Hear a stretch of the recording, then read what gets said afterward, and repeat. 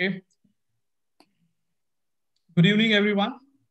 Uh, Thank you for joining us today as well. This is the second day of certificate course on environmental crime and conservation studies. To catch you up on yesterday's events, we started with inaugural address from Professor Dr. Sahani.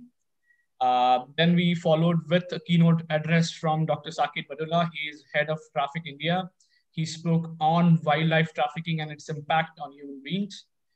First session was delivered by Ms. Sherlyn Chin, Managing Director, Green Transparency. She discussed a lot of problems related to environmental crimes, ongoing issues worldwide with excellent examples. Then the next session, the second session, was delivered by Dr. Meredith Grove. She's Associate Professor at University of Maryland. She spoke on conservation criminology. And for today, we have two sessions lined up, session number 3 and session number 4. So in yesterday's event, we received a lot of good responses, and majority of those responses were people who were asking how can they contribute. So there are two opportunities I want to highlight over here. So there is one opportunity from Wildlife Crime Control Bureau, which is a enforcement wing of Ministry of Environmental and Conservation. So they are seeking out for volunteers. You can go and check on their website. Volunteers will help Wildlife Crime Control Bureau in managing and informing and other sort of stuff related to wildlife crimes. I can also share the link with you. And the other opportunity is from WWF. There's a program called Cyber Spotter. So this is where you can apply and be a cyber spotter. You can work as a person who serves through internet, and if there are any potential threats where a person is trading wildlife, you can report it to it. There are two opportunities where I'll be sharing the link with you. And today is also International Biodiversity Day. To happy International Biodiversity Day to everyone. So from now, my colleague Shruti will take over. Over to you, Shruti. Good evening, everyone. We welcome you all for day 2 on the certificate course on environmental crimes and conservation studies. For today's session 3, we have with us Mr. Karthik Satyanarayan, who will be speaking on the topic Wildlife Crimes and Conservation in India. It's my privilege to introduce him to all of you. Mr. Karthik Satyanarayan is a well-known wildlife conservationist who has been tirelessly involved in wildlife conservation, animal welfare, and nature protection for over 25 years. He is the co-founder and CEO of Wildlife SOS and heads the Wildlife SOS Anti-Poaching Unit, Forest Watch. In 1995, he founded Wildlife SOS with Geeta Sishamani, dedicating this non-profit organization to protecting India's environmental and wildlife resources from unsustainable exploitation. Wildlife SOS changed the Indian history as they rescued over 600 performing dancing bears. They brought to an end to the centuries-old barbaric practice and provided alternative livelihoods to the Kalandar communities previously depending on the bears. Mr. Karthik manages Wildlife SOS as a CEO and oversees over 10 wildlife rescue and rehabilitation facilities for tigers, bears, leopards, reptiles, birds, and elephants. He is a TED International Fellow and recipient of many prestigious awards like Indira Gandhi Paryavaran Puraskar 2010, the Karamveer Puraskar of the Congo Civil Society 2009, and the San Diego Zoo Global Conservation Medal for Conservation in Action 2018. He has been also facilitated with the Maharani Uday Singh Award 2019 for his conservation and community rehabilitation work. He has been an invited speaker at the Lewis and Clark School in Oregon to speak about wildlife laws in India, along with the Delhi Police Training Academy in Najafgarh, amongst many others. We welcome you, sir. Good evening.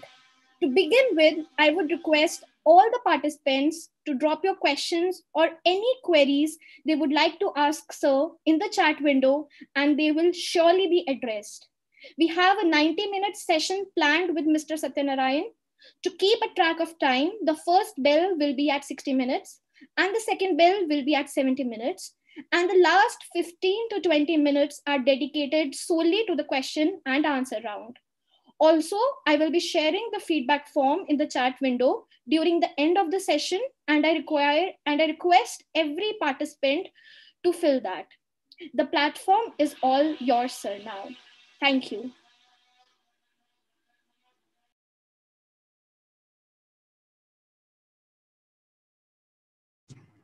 Sir, you're on mute. Apologies for that. Thank you, Dr. Shruti, for that introduction, and thank you, Dr. Ullas, for reaching out to me and inviting me to be a part of this opportunity to interact with your participants and your students. And yes, I am delighted at this opportunity over here because it gives us a chance to talk to all of your people who are interested in this subject.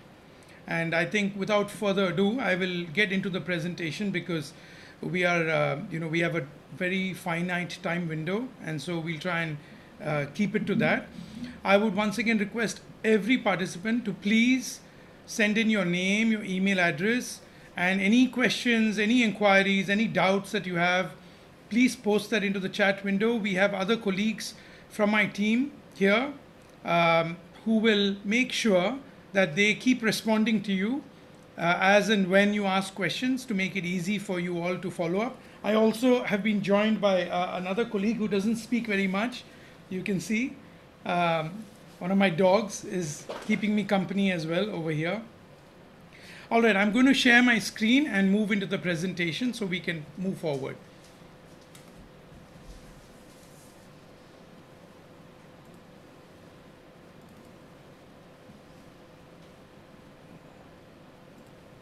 I'm not sure if this is the right presentation. Just a second.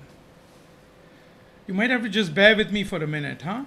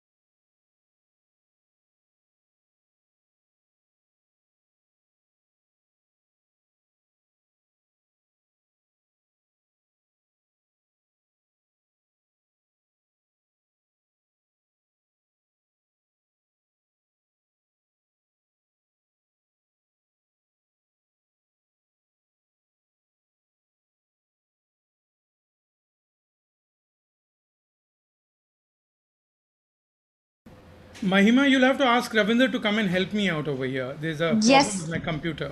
Yes, sir. I'm just talking to him.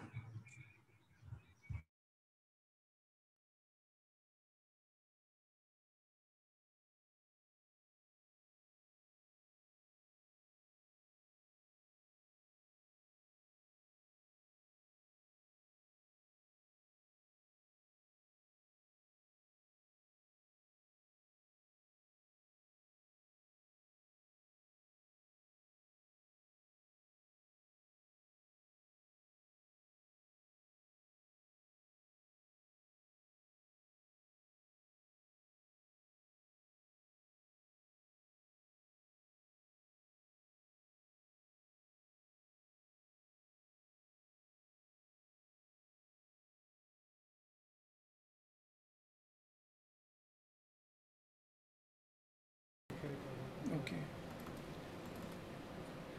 Can you please confirm if you can see the presentation? There seems to be a problem with charger. डाल दो please. Dead हो जाएगा. Shruti and Dr. Ullas, could you confirm if you can see the presentation over here? Yes, sir, we can see, but it's not on the larger window. Yes, we do. But it's visible. You can start. So how do I make it the larger window? I'm sorry, I haven't done this for a while. Sir, just go on use slideshow. This is the presenter view. So I'm not able to do that. On top. It doesn't give me that option at the moment. It only says Where it says end show tips, top left.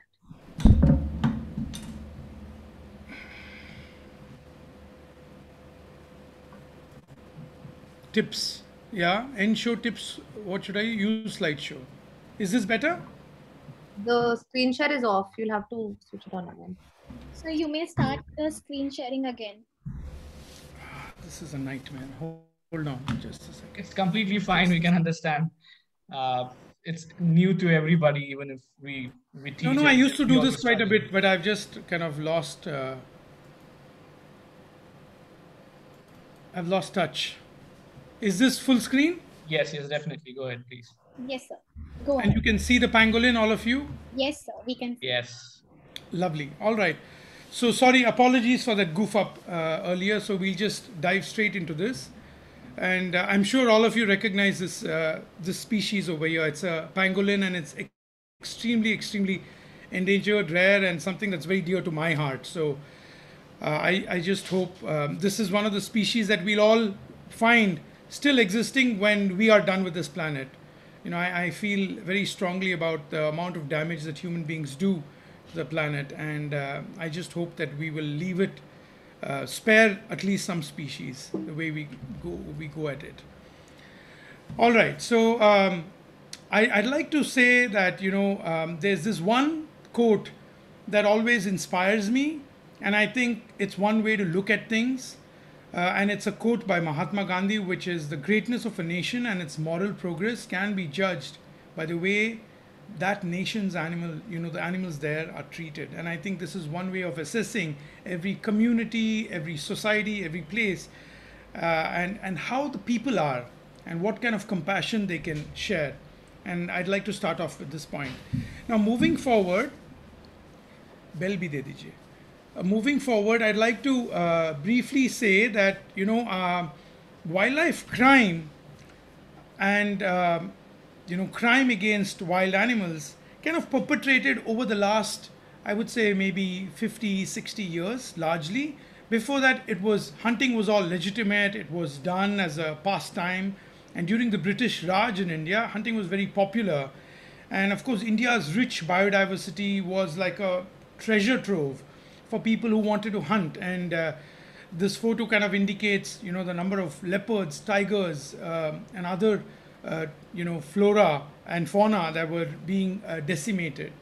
But that's been, you know, creating a huge decline in our wildlife species ever since, you know, we finished that era. Now, moving forward, I'd like to say that there are only two laws in our country, primarily. Actually, one which protects wildlife, which is the Wildlife Protection Act of 1972. And then, of course, for domestic animals, you have the Prevention of Cruelty to Animals Act 1960. And then you have the Forest Conservation Act of 1980. That kind of protects forests and is a larger encompassing law. Now, before I dive into the whole thing of crime and conservation, I'd like to just touch upon a couple of basic things that is necessary for all of us to know about the law that all protection in India for wildlife kind of hinges on. And that's the Wildlife Protection Act of 1972. And this kind of comprehensively encompasses the different ways that you can protect wildlife, but it also ensures that people have an opportunity, the enforcement agencies have an opportunity to take action where required, and it also lets people know what's permitted and what's not permitted. And there are schedules, there are 6 different schedules which list animals very clearly as to what is protected under what schedule. And then it also clearly lays out what can and cannot be done and what's banned and what's not permitted in sanctuaries, national parks, and protected areas like tiger reserves, etc. So very, very briefly to go into this, the schedule, there are, like I said, there are those schedules, the 5 to 6 schedules over there. And so schedule 1 kind of has the elephant, the sloth bear, tigers, lions, leopards, all the big endangered species, rhinos, wolves, etc. And then of course schedule 1 part 2 has amphibians and reptiles like monitor lizards, crocodiles, snakes, and species like that. A lot of us don't even realize that even your average fish market is trading and trafficking in endangered wildlife right under our very noses, and it's largely down to lack of awareness and ignorance, and sometimes just downright violation of laws and blatant violation, in fact. And then of course you have schedule 1 part 3, which is the ducks, and then you have the insects in part 4, and then you have other snakes like the rat snakes, checkered keelbacks, etc. in schedule 2 part 2. And now moving forward, very briefly again, when we speak during this conversation, for the purpose of making sure everybody understands, these are some terminology that we use. So, everybody understands what wildlife is, but basically it leaves out, domestic animals, it leaves out pets, leaves out farm animals, but it also includes plants. A lot of people think wildlife only means animals, but it actually includes plants, mushrooms, and rare species of flora and fauna. And then trafficking. The word trafficking means, illegal smuggling, trade of contraband, and contraband again means, banned items under the Wildlife Protection Act. And wildlife and forest crimes again, includes timber and anything. It could include sand, because sand is a very important component of nesting for crocodiles and turtles. So mining of sand, which is used for construction and roads, etc., from protected areas is also a wildlife crime. So very briefly again, wildlife crime refers to the taking, trading, supplying, selling and trafficking, importing, exporting, smuggling, processing, possessing, obtaining and consumption of wild fauna and flora. It includes timber and other forest producers, and if it's in violation with Indian laws and international laws as well.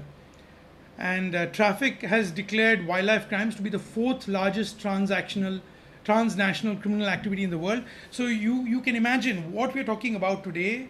Wildlife crime is at one of the highest levels of trafficking. So you have narcotics, gun running, human trafficking, and that's the same level that wildlife trafficking is at, and it's a multi-billion-dollar industry.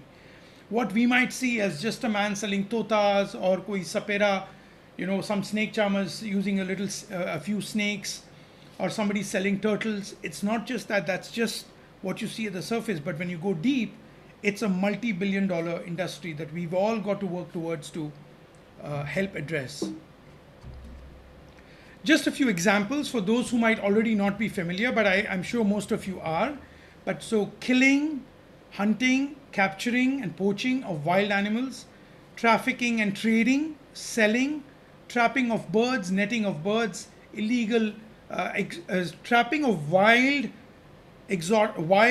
pets in terms of birds, reptiles, mammals for sale within India, which are listed in the Wildlife Protection Act. That is completely illegal.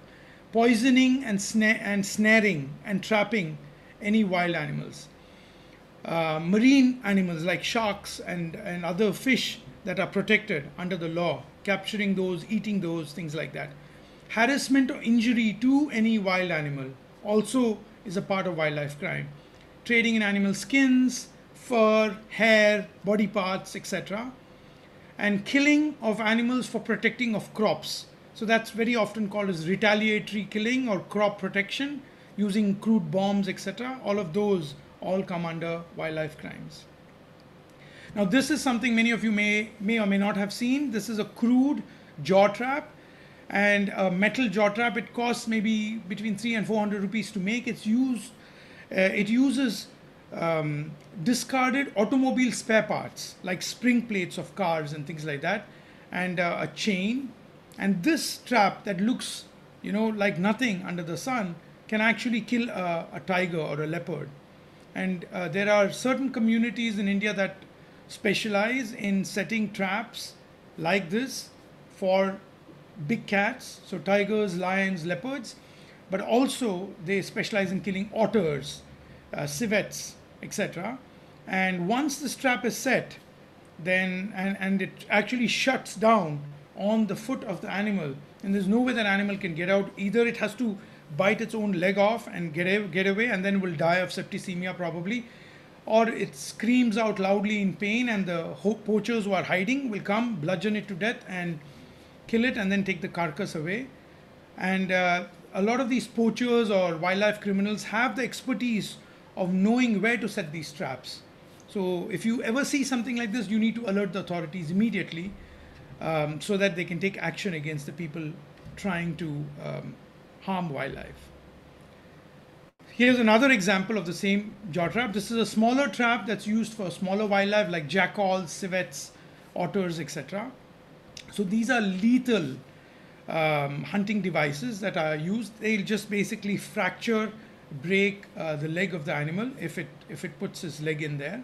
And these are concealed under the soil, so you can't actually see this when it's set in the ground.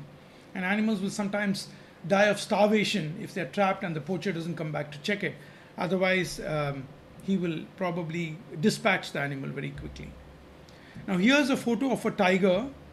On the left side, what you see is the photo of a tiger with its left paw trapped inside the jaw trap.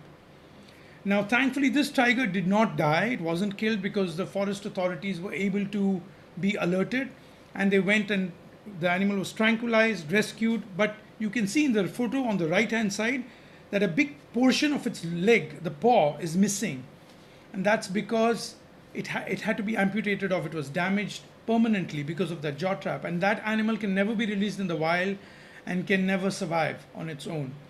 So this kind of permanent handicap and damage is caused by jaw traps if they've already not killed the animal. So some of the examples that I'd like to share with you is, again, sloth bear cubs that have been poached for decades and decades in order to feed an industry in India that was called the dancing bear industry for a very long time. It went on for 400 years, but thankfully the organization that I represent, Wildlife SOS, was able to work since 1995 in collaboration with the Forest Department, the Government of India, the Ministry of Environment and Forests, and several committed forest officers to work across the country and help rehabilitate the community that was involved in exploiting those bears and rescue all of those bears. But just to tell you, there are 5 or 6 agencies that work very closely to enforce wildlife crime and implement the Wildlife Protection Act, and they're primarily the Forest Department, the police in every state, the Wildlife Crime Control Bureau, which is one national body, the Ministry of Environment and Forests, of course, is an overarching body that monitors both the Wildlife Crime Control Bureau as well as the other state government departments. But you also have organizations like Traffic International, Traffic India, and of course several NGOs like Wildlife SOS, and there are other organizations like WWF, WPSI, etc., who are involved in helping to track, gather intelligence, and ensure the protection of wildlife. Of course, each and every one of you as citizens of this country have a responsibility as well to help protect wildlife, so everybody can get involved and play a big part. Now, very briefly, I'd like to say I introduced the sloth bear to you. This is an incredible species of bear. It's only found in the Indian subcontinent. Of course, we have one subspecies in Sri Lanka, but that's it. And yes, we have a small spillover into Nepal. But this is an incredible bear. It's small, it's not a very large bear, but it is it has an incredible personality, a big personality in a very small body. It's a very protective bear, will fight tigers easily to protect its offspring. And the scientific name is Melursus ursinus. And most of you might have spotted this if you've ever gone on safari in Ranthambore National Park or any of our national parks in southern India or in central India.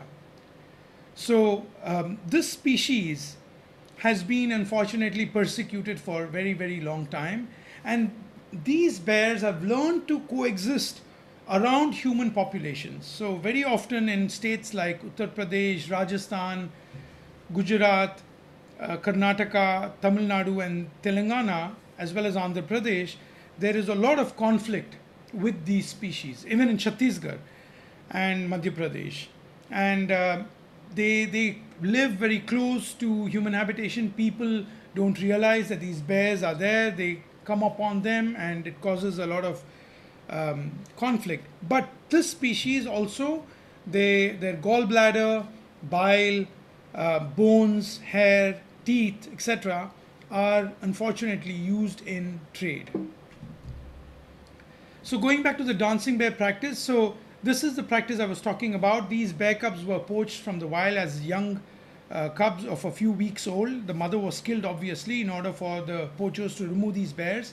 And then they would put them through a very gory process where they would, I think I have some photos in here about how the bear cubs are trained. But basically, wildlife officers worked with this community called the Kalandars. These were a nomadic community that continued to exist across India, and worked with about 3,000 families, helped them find alternative livelihood, as well as encourage them to willingly and voluntarily surrender their bears to the forest departments across India. And Wildlife SOS established 4 rescue centers. You can all go to our website, wildlifesos.org, and visit and see what kind of centers we run. And some of you may have already visited our centers. You can see these rehabilitated bears housed at these facilities. Several of our staff, about 40% of our staff at Wildlife SOS, are also recruited from these communities, so we give them a chance to reform themselves as well. But while working with any community, we also address, women empowerment, community upliftment, healthcare and education. So we ensure that their future generations don't have to go back to exploiting wildlife or getting involved in wildlife poaching or wildlife crime. So the children can get a decent education and move on in their lives and become engineers, doctors, find other vocations, so they don't have to go in the way that their forefathers proceeded. So yeah, here are the photos I was referring to earlier. On the left, you see baby bears. So bear cubs typically between 6 to 15 weeks, which are being displayed in an underground black market near Kanpur, which these cubs were for sale. And so Kalandars and other people from other communities could come, select these cubs and buy them for the price from the poachers. And then the photo you see on the right are the teeth and the claws of these sloth bears that are in trade.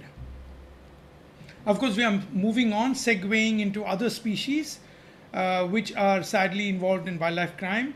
So snakes.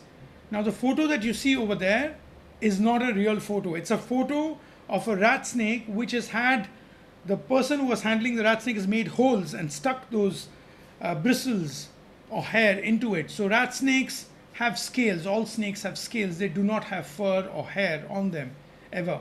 And so these reptiles are poached, and again they're protected under the Wildlife Protection Act.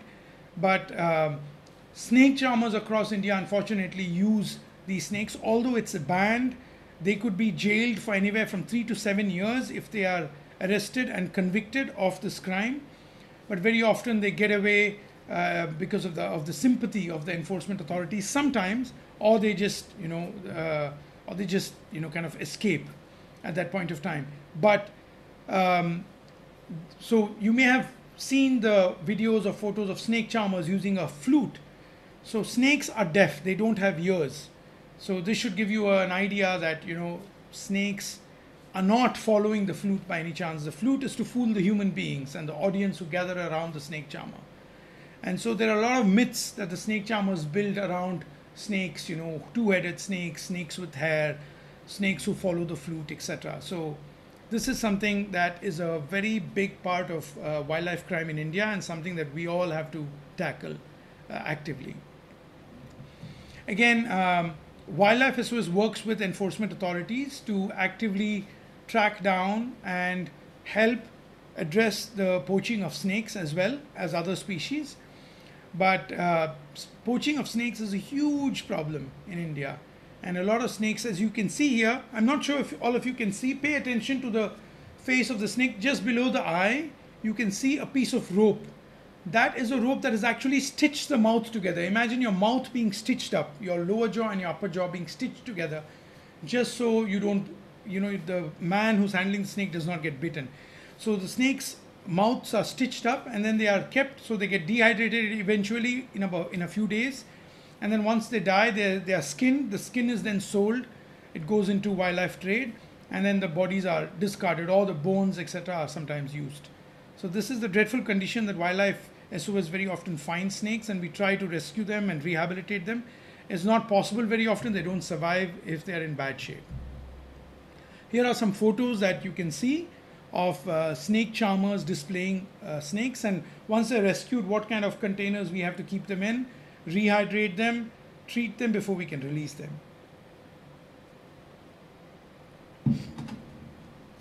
Moving on to other examples of wildlife crime. Again, like I mentioned earlier, some of you may have followed this story of an elephant in Kerala a few months ago that was killed because she ate a fruit that was kept on the side of a field with an explosive inside it. And that is a technique that many farmers and other poachers use to dispatch wild animals. So a bomb, an explosive packed with nails and metal pieces, a shrapnel is packed inside a food item like a papaya or a watermelon, and then that's kept in a place primarily for wild boar or other animals that farmers think are either dangerous for their crops, or the intention is to kill something for the pot or for wildlife trade. And then animals like sloth bears, the photo on the left, or elephants, the photo on the right. In the right, you can actually see the entire mouth missing. The mouth has been blown off when the bomb exploded inside its mouth, when the elephant bit down into the thing. And the unfortunate thing with both these cases are the elephant was pregnant. In the photo inset that you see is the fetus that was found inside her carcass. And the sloth bear on the left was also pregnant when she was killed. So it decimates not just the animal but also a possible future generation when these things happen. Also, moving on to other species, tigers are very actively poached. So poaching of tigers is something that we have to address, and I'm sure most of you know this, but tiger skin, bones, blood, tiger penis soup is a big delicacy in China and Southeast Asian countries. There's a lot of myths surrounding the tiger, and they believe that everything from a whisker to the blood and every body part of the tiger is used as an aphrodisiac or treatments in Chinese traditional medicine, but this is not scientifically proven. There are much better chemical and scientific alternatives instead of using tigers. So this is a problem that our tigers face as an active threat from this traditional Chinese medicine industry, sadly. So Wildlife SOS actively runs an anti-poaching unit, and our unit has informers. A lot of our informers are reformed poachers who we have managed to, they've served their jail sentence, they've come out, and then we've given them a chance to reform themselves and work with us because they already know how the industry works. So they help us track down wildlife traffickers, they go in as decoys, gather intelligence, and then we share that intelligence with institutions or departments like the Forest Department, the police, or the Wildlife Crime Control Bureau, and we work in liaison with them, in collaboration with them, to try and carry out either the sting operation or the raid and help with rescuing wildlife if it's live, or assist with confiscation of the contraband. And also Wildlife SOS has a legal division which assists with prosecution as well after the case is taken to court, because while our laws are one of the best in the world, the Wildlife Protection Act of 1972 in India is something that is really a very visionary and incredible law, but the implementation of the same on the ground leaves a lot to be desired for, and for that reason there is a lot of gap between the actual prosecution and what happens on the ground. So wildlife criminals sadly get away by getting out on bail, and then there's a delay, the evidence disappears, etc. So you'd all be disappointed to know that the conviction rate for wildlife crimes in India is a dismal 0.01%. So we've all got to work towards that, and for that we need, active involvement with the judiciary, with the enforcement organizations, and with citizens. Each one of you can play a role in changing that conviction rate and being more effective. Oh, this is one of the cases not too long ago, just a couple of years ago. There were these two people, like I was mentioning. They are from a community who specialize in killing tigers.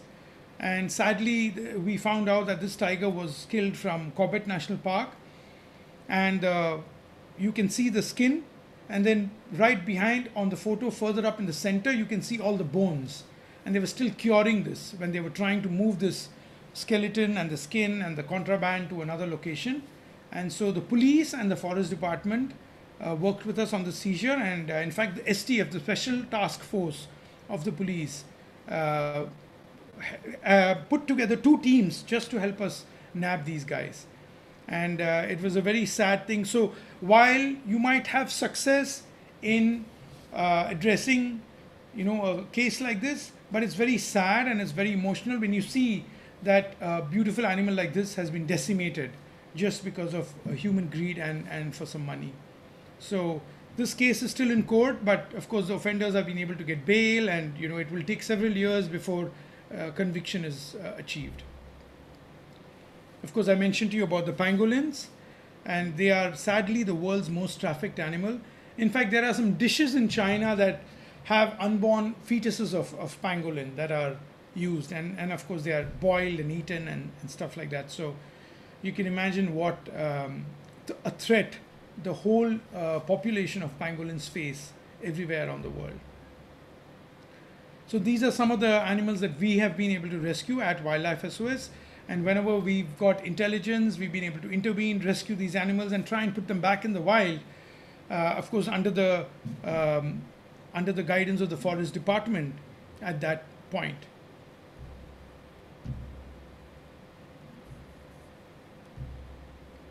Here's a pangolin being released. I think this is not a video, sorry. But basically, we try and use this kind of a model where we place the pangolin in a safe place and it gets out and then walks away, finds its own space in safe, suitable habitat in a protected area.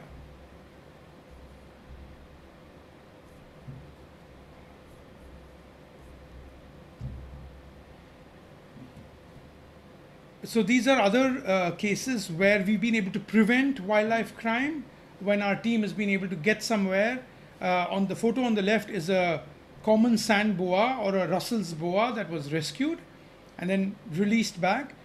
But in some cases, when you don't respond on time and rescue that animal and move it to safety, then the opportunity for a wildlife crime getting perpetrated occurs. And that's what we try to ensure that we can avoid. The photo on the right is the Delhi Metro. So this was at the metro station where one of these kites, the black kites, hit the electric line, landed down in the metro. Thankfully, the metro authorities were very, very cooperative and they contacted us immediately, and our team was able to get there, move that bird to safety before something else could happen. Now we have 4 species of bears in India. This is one of the 4 species. I'd like to tell you which the 4 species are. We have sloth bears, Asiatic black bears, the one in this photo over here. We also have sun bears found in the northeast area bordering Myanmar. And we also have Himalayan brown bears, which are akin to European brown bears, in the upper reaches of the Himalayas. And so we have Wildlife SOS has a project where we are working to prevent wildlife crime, but also conserve the species of Asiatic black bears in Jammu and Kashmir and brown bears now. So we have 2 orphanages that we run in Dachigam and Pahalgam of Jammu and Kashmir. And we not just address human-wildlife conflict, human-bear conflict, but also our team there has been very active in helping people with leopards, snakes, etc. Again, this species is also protected under the Wildlife Protection Act. We also run a leopard conservation project. So leopards, again, are one of the most trafficked species. They're found in several continents, but the Indian leopard, sadly, while it is a very successful predator, it has succeeded in adapting to human infiltration, because human beings have kind of taken over the landscape, and largely leopards have learned to survive in a human dominated landscape. And our rescue center that we run, the Wildlife SOS Leopard Rescue Center, is established in Maharashtra, very close to Pune. And it's been functioning for over 10 to 15 years, but we run this in collaboration with the Forest Department again. And over here, we are not just trying to prevent people from persecuting these leopards or killing them or hunting them, but we're also trying to teach the local communities on how they can coexist and survive with the leopard in the same landscape. So we are teaching them avoidance behavior. We also help them rescue leopard cubs. And I think in the past, we've rescued over 60 leopard cubs and successfully reunited these cubs back with their mothers. So this landscape also has a lot of open wells. So these leopards fall into these wells and we've got to rescue them. In some cases, before we can get there, the leopard is already drowned or has died. And so that's very challenging. Currently, we have about 32 leopards at our rescue center in Maharashtra. So these are rusty spotted cats that you see in this photo. This is one of the wells that I was talking to you about. They are really deep, large, sometimes spanning 2 to 3 acres as a diameter. And they fall inside and they're not able to get back. The cubs starve while waiting for the mother. The mother dies because she drowns in the well. So it can be very challenging. But in many cases, we've been successfully able to get these leopards out, thereby putting the leopard back in the landscape wherever possible. So moving on, again, star tortoise. This is another huge problem. So this species is largely poached for the pet trade. So a lot of people like to keep tortoises, and the Indian starback tortoise or the starred tortoise is again an endangered species protected under the law. It's also listed under CITES for one of the most trafficked species of tortoises. And Wildlife SOS had an opportunity to intervene quite extensively with this particular species because we were approached by Singapore authorities who had been confiscating star tortoise consignments being smuggled into Singapore from India. So when we went into the history of that, we found that there were consignments marked as fresh vegetables or fresh chilies or something like that, which were being sent to Singapore from Bangalore and of course from other parts of India as well. And then if the authorities in Singapore would confiscate that consignment, then they would keep them there. So Wildlife SOS worked closely with a local organization in Singapore called ACRES, but also with the Singapore authorities, and we were able to facilitate repatriation of the species. So we were able to get about 152 specimens back. Some of them were sick and they couldn't be transported, but the ones that were in good shape, so Wildlife SOS had to send a team across. It is extensive, it requires extensive paperwork and a lot of perseverance and just non-stop patience. So it took us a long time to get all the paperwork done, go to Singapore, examine the animals, make sure they were safe, healthy to transport back, get the paperwork cleared over there, and then all the CITES permits from India. The Ministry of Environment and Forests approved all the paperwork, and then finally we were able to even get Singapore Airlines to donate the cargo for sending all these tortoises back to India. So they were flown back, and then we were able to work with the local authorities, the Forest Department and the Chief Wildlife Warden to place these tortoises back, firstly in a quarantine area, because you've got to make sure disease protocols are followed. And then it took a long time for these tortoises to readapt to the vegetation. So that's another thing we've got to keep in mind. When you intervene in wildlife crime, you also have to understand that a conservation component comes in. You've got to make sure that this species, they've been moved from a place where their natural habitat is a dry scrub jungle. So that's the kind of vegetation they've been feeding on. But they've then moved to Singapore, which is a very moist place. The moisture level is very, very different. The kind of vegetation they get is very different. And then to bring them back, you've got to get these animals readapted to the local vegetation. And then that has to be done gradually inside a pen where you can monitor them. And then what you see on this tortoise, you see 2 or 3 black dots. So that's actually an antenna. So we put radio transmitters on these tortoises, and you see a number 56 on this. So we were able to tag every tortoise, put a radio transmitter on some of them, and then release them so that we could monitor and track these animals every single day and see what the rate of success is. So wildlife crime also requires intervention to not just eradicate crime, address it, enforce the law, implement the laws, but also try and rehabilitate these animals, which are a whole new ball game altogether.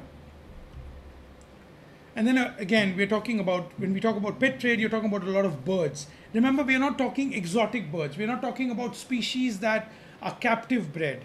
We are not talking about species that have been imported from other countries. We're talking about species that live in India and free range in the wild around us.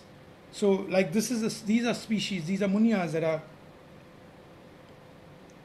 found in India: finches, munias, ring-necked parakeets, Indian hornbills. These are the species we need to worry about, and not exotic pets. But the exotic pet trade sometimes encourages local people to get local species because they're cheaper.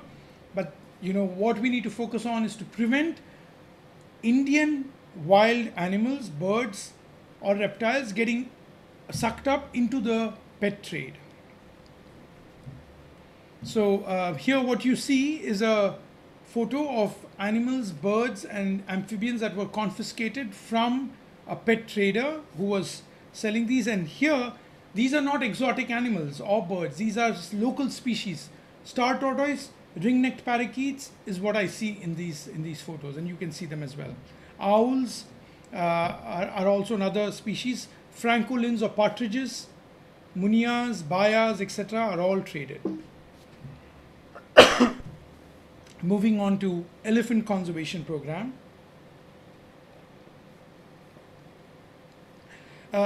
Is everybody able to hear me clearly? Dr. Shruti and Dr. Ullas, any problems with the communication so far? Am I going too fast? No, sir, you're absolutely clear. You may go ahead. Thank you. And are we getting questions into the chat box? Sir, we have a lot of questions to you. Excellent. Because I see I have 17 minutes and 45 seconds left, so I just want to pace myself to make sure that we have enough time for question and answers. Definitely, sir. All right, moving on to the elephants. Now, India has a very close relationship with elephants from time immemorial. They're a part of our culture. They've been involved in battles and wars in the past. Gods are depicted on top of elephants. Elephants are prayed to, and Ganesh is our big elephant god. So not only is it important for us, elephants are also a really important species for India. Not only are they endangered, but they're also they play a huge role in managing the forests of India. They actually actively change the architecture of our forests. As they clean trees, break trees, move the vegetation, things grow and come back. So they play a very important role ecologically as well. So you'd all be shocked to know that the Indian population of Asian elephants has lost 98% of its wild Asian elephants. Around the world, we've lost it because India only has 22,000 to 24,000 elephants left. And we had about 1 million elephants just 100 years ago. So 10 decades ago, we had 1 million elephants. And now, 10 decades later, we have 2% of what was 1 million. So you can imagine, what we've lost. So this is the pace of loss in just 10 decades. So you can imagine what is going to happen in the future if we don't do something seriously. Now, as I said, Lord Ganesh is someone we pray to. A lot of Indians do that. But also, one of the reasons that elephants are trafficked and are one of the biggest species in wildlife trade is because they're used extensively in temples, processions, etc. And what you see on the photo on the left is a boy being blessed by an elephant. But also, not just is there illegal trafficking of elephants, but also there's a lot of abuse and cruelty and torture for these wild animals that are protected under our laws. So the man you see sitting next to the right foot of the elephant has got a metal rod in his hand, and that is called a bull hook, and he's using the sharp end of that to control the elephant. And that is how elephants are trained traditionally across India. So I will not play you videos and cause you trauma to watch these videos, but I'm going to show you some screenshots. I'm not sure if some of these videos will play, but this is a screenshot or a video grab of a baby elephant being captured in the wild. And this is the process that poachers use to capture baby elephants or elephant calves from a herd. So, sorry about that, just a second. Yeah. Typically, elephants live in herds. They're a very social species, and the herd involving the females, the cow elephants as we call them, the mother of the calf, the aunts, they all protect these calves within the herd. And when they're moving together, what these poachers do is they either use pit traps or they use explosives to frighten the herd. When the herd moves fast, the calves can't keep pace with them, and then they capture them. These elephant calves are then removed and then subjected to a very gruesome, barbaric training process where they're beaten, brutalized, starved, till the elephant learns, the spirit is broken of that elephant, and then it learns that, okay, I've got to listen to the human being who's torturing me, otherwise I'm not going to get food and I'm going to be in pain constantly. And that's how elephants are trained to give rights to people. So these elephants that you see, this is a photo from Jaipur, and these are elephants that are giving rights to tourists. Each of these elephants that you see have been taken from the wild. And then once they're trained, this is what they become. So this is a photo taken from Kerala where elephants are used for religious ceremonies. Again, all of these bull elephants that you see are taken from the wild. And bull elephants typically live solitarily in the wild. They do not stay next to each other, and they all have a lot of testosterone, so they get aggressive with each other.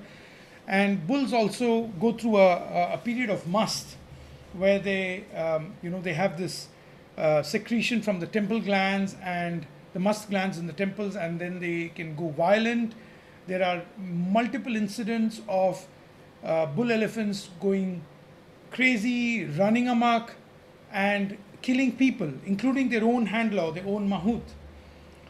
So you can imagine what you're seeing. This image that you see right in front of you is a time bomb waiting to explode, because you can imagine those thousands of people in front of all of these bull elephants, who are scared. They're probably terrified by the crowd but each of these elephants is tied up with spiked shackles, and they've got a spear next to it. So the animal is only staying there quietly because it's in pain and is uncomfortable and knows that it will get into trouble and a lot of suffering if it misbehaves. These are the tools that are used to train elephants, and the spiked bracelets or the shackles that you see, those are about 2-inch long spikes, and they are tied up tightly, so they get embedded into the leg of the elephant. And so you can imagine wearing this bracelet continuously with these things piercing into your leg. So the animal is in constant pain. So the wild elephant, which would typically want to do wild behavior, is contained, constrained, restrained, and forced to behave as per the requirement of the person who holds it in captivity through using these tools. And what you see on the left are spears and a bull hook. So this is how typically wild animals are controlled. So this is, of course, a part of wildlife crime, because not only has the animal been taken away from its natural habitat, possibly illegally, but it's also being abused in this manner. So moving on to the conservation component for elephants, Wildlife SOS realized that one of the big issues that our enforcement agencies face to protect elephants and to conserve elephants is the problem of not being able to house wild elephants that have been confiscated, or elephants that have been confiscated or seized from traders.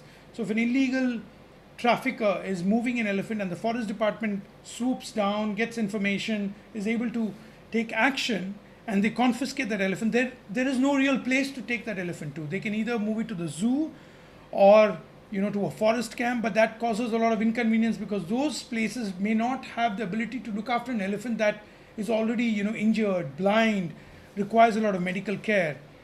And because of that, the laws then, the owner can go to the court and request for temporary custody of these elephants, and the forest department is then forced to give the owner temporary custody of the elephant, which basically amounts to the perpetrator getting the victim back in his custody. And so to address that and to help with implementation of the laws in India, Wildlife SOS established the Elephant Conservation and Care Center in 2010. So we also have India's first elephant hospital over there. This is located in Mathura, about 45 minutes from the Taj Mahal, or about 2.5 hours from Delhi. The goal is also to create a model center that can function in a way that will work as a platform for training other people, professionals interested in protection and preservation and conservation of elephants, but also share knowledge. This is a photo of our elephant hospital. It's about 12,000 square feet. The photo of our elephant ambulance is right on the right side, standing outside the elephant hospital. And the goal is to share knowledge with anybody who wants to learn about protection and conservation of elephants. And so we do workshops at this hospital and at our conservation center, where people can come and attend to courses where they learn about protection and conservation of elephants. And we also have students from the Wildlife Institute of India and several forest departments coming in there for training as well. So this is the ambulance that I was referring to earlier. This is a specialized ambulance. This is probably the only one of its kind in India, because it had to be designed specifically, which accommodates the length of an elephant. It has inbuilt showers to cool down the elephant. It also has a cabin where 2 veterinarians and 4 or 5 staff can travel with the elephant while monitoring the elephant. They can carry their own drugs. They have a little place where they can wash their hands if they are administering medicines and things like that. They can also feed the elephant. It's powered by both solar and a diesel generator, and has a cabin for nearly 10 people to travel if they're going on a rescue or an intervention. I already explained all of these things to you, but basically this is what the ambulance contains. It has a hydraulic ramp, showers, food bins, generator, wet preparation area, water storage, elephant access from cabin, barriers for the elephant, video cameras to monitor the movement of the elephant, cell phone chargers, climate control, air conditioning on the inside, crew bunks, observation window. So it kind of gives you an idea of what the ambulance has. So typically moving forward, this is just one case I'd like to share with you quickly. So this is one of our recent rescues called Emma. So we got intelligence that she was being trafficked. So typically the forest department did the case. We were able to intervene, rescue this elephant with the active support, guidance and cooperation of the forest department. Then once she was on the truck, on the ambulance being moved, she starts getting medical treatment. And then once she reaches our hospital, we have to give special pillows for these elephants. If they're very weak and frail and fragile, then we have to provide them specialized areas. The flooring that you see where this elephant is lying down, that's a rubberized flooring. The entire area is rubberized with a thick rubber mat, so the elephant doesn't feel the concrete. And then the photo on the right indicates the kind of pebbles and foreign objects that we had to extract from her feet. And then of course, eventually all of our elephants get an opportunity to display wild behavior. This is the river Yamuna, which is beside our rescue center, where the elephants can go out and get a chance to be elephants in a true way. Of course, every elephant needs to be provided a nutritious and healthy diet. So an important part of providing care for rescued elephants which have been confiscated or seized is to ensure that the nutrition that is required is provided. In the past, the animals that have been kept in captivity usually suffer a lot of malnutrition. They just get given, old dry grass or something like that. But what is required is that we need to ensure that they have fresh fruits, green fodder, continuous supply of drinking water, as well as vegetables to eat. In addition to, we should basically provide 300 to 400 kilos per day per elephant, and that's what we need to do. Another part of elephant conservation, which Wildlife SOS is involved in, is the human-elephant conflict mitigation.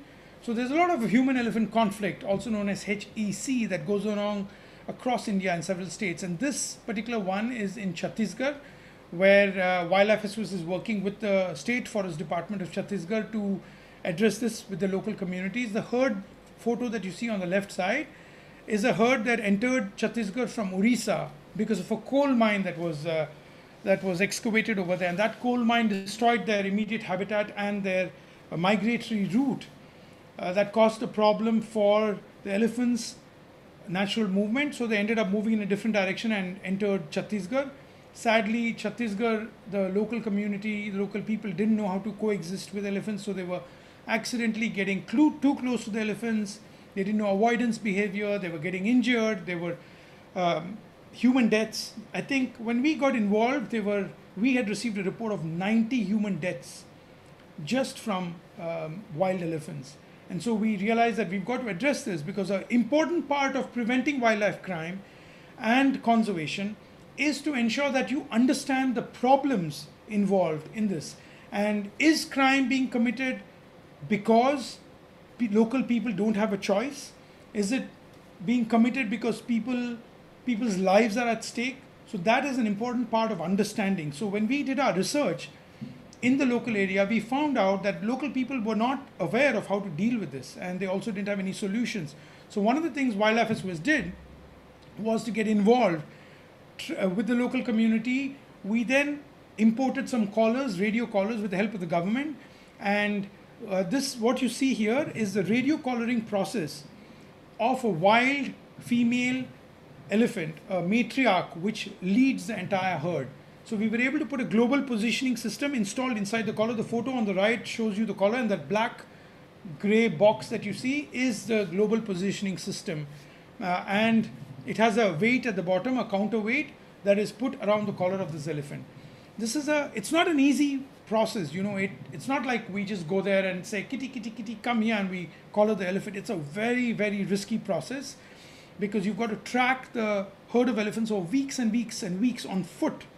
So that is very dangerous. And then, of course, all our staff are insured, but we still need to make sure they are safe and they don't get, trampled or killed by these elephants.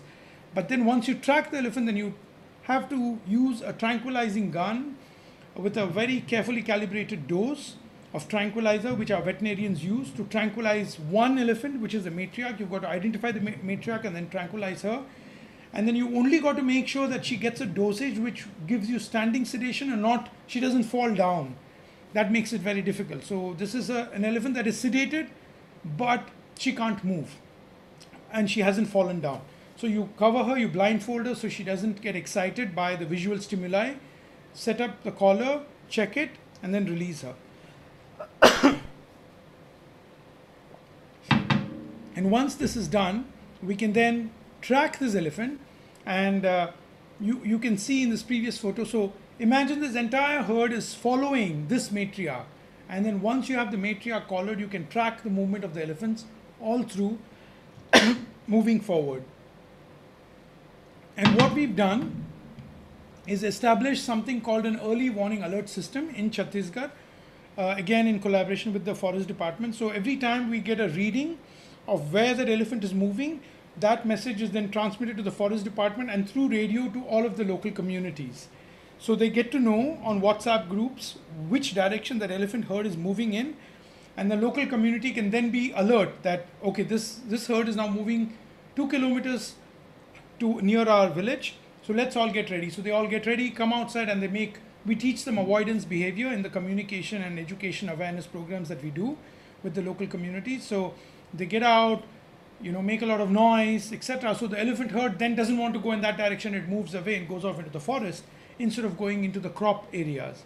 So that way we prevent human-elephant conflict, but we're also able to mitigate the escalation that could have happened there, and we protect human lives and also lives of elephants, but also property.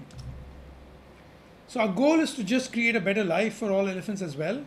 And just one thing I quickly wanted to bring up, along with wildlife crime, one of the reasons elephants are poached is for the tourism industry. It's sad that my 1 hour is over, so I'll quickly try and finish after this.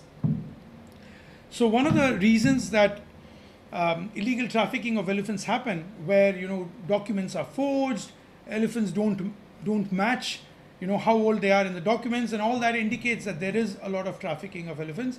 And the dark truth behind elephant rides that all of you may not be aware of is that every single elephant that you see giving a ride to a tourist or in a temple or in a procession or in a ceremony, remember, it's been taken from the wild and it has been poached. And there is a lot of ugly truth that people don't want you to know. So we've got this website called refusetoride.org. So please feel free to go and check out that website. It'll give you a lot of knowledge. It'll empower you with the right information, and then you should feel free to sign the petition if you can, because it helps create traction with the authorities about what needs to be done. And so if tourists became aware and conscious, then this demand for rides is what is driving poaching of elephant calves. So we've got to make that connection and understand that. So I would encourage all of you to please visit the wildlifesos.org website as well as the refusetoride.org website to see it. And last of all, if any of you would like to know more about the work that we do actively, you can watch a program called India's Jungle Heroes or Jungle Animal Rescue. It's got different names in different countries, but this is a 6-episode series on National Geographic and also on Nat Geo Wild called India's Jungle Heroes. It has 6 1 hour episodes where Wildlife SOS is actively dealing with wildlife crime and wildlife conservation. So this is something if you are interested, this is something you could watch. It's also available on Hotstar, and I would request my colleagues Shirina and Mahima to post the link on Hotstar so all of you can take a chance to look at it. But also also feel free to write any time you want. If you have any questions, even after this webinar, don't hesitate to reach out to us. Our email is info@wildlifesos.org, and you can also send emails to karthik@wildlifesos.org or shirina@wildlifesos.org with your question or your comment, so that we can connect with you and get back to you with the answers. And we will answer every single question without fail. That you have my assurance.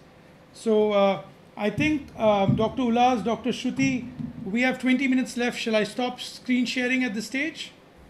Yes, sir. We may proceed for the question answer round. Thank you. And thank you so much for such an insightful, informative, and such an enlightening session. You're very welcome. Okay, sir. So we have a common question posted by Shreyoshi, Mr. Ashish, and Ms. Shalini. So they say that, do you expect wildlife crime to increase in the next few years because of COVID-related economic crisis? And how has India's recent economic condition affected conservation? Do you see it as a source of additional problem? And coming along is the third question. What is causing the recent surge in wildlife crime, as it is seen it has been increased with lot of years? So crime, we must remember that, if you're all understanding and understanding of wildlife, of crime, criminology, and the nature of any crime is that, there's a certain amount of risk, and people see it as a quick way to, make quick money or achieve financial goals very quickly, which is why there is, gun running, narcotics, human trafficking, and trafficking of drugs, gold, anything at all. And same thing applies to wildlife as well. In most other cases, such as drugs or gold, or guns, etc., there is an investment component. So people have to have the ability to invest a capital to buy their drugs and then traffic it and then make a profit on it. So there is an investment required and there is a risk required, that they have to invest. With wildlife crime, sadly, if the communities that are aware of how to do this poaching or hunting, then the investment is almost nil. It's minuscule, and it might only cost them maybe 5 or 10,000 rupees to kill a tiger, but they would earn lakhs if they sold it. So there is a certain amount of risk, but also that risk gets negated when they know that the conviction rate in wildlife crime is 0.01%, whereas conviction rate with drugs is much more severe. It's non-bailable, it's non-compoundable drugs or gold and things like that. They can't get away. Like, for example, look at Singapore. For example, if you have a drug-related crime in Singapore, it's the death penalty. You absolutely cannot get out of it. Or in Dubai, etc. But in India, they've got to, so criminals look at that very often. And yes, COVID has caused a problem because it has impacted the ability of enforcement officers, enforcement agencies to do patrolling, to do monitoring the normal way that they used to in the past.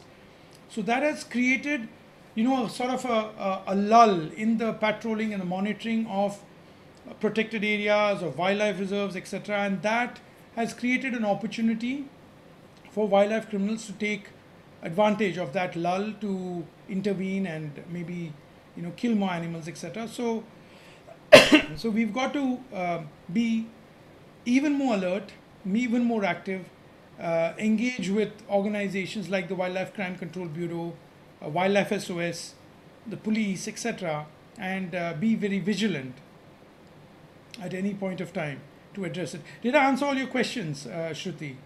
Yes, sir, you answered. So the Thank next set of questions are asked by Mr. Tarun and Ms. Shanini, and they ask that, would you like to share the fate of these seized wildlife products, how India has been combating of taking care of such products, how we should alter people's impression of items made from wildlife? You'll have to repeat that question again. Sorry. Okay, sir. Did you say that? Yes, sir. So the question is, would you like to share the fate of the seized wildlife product?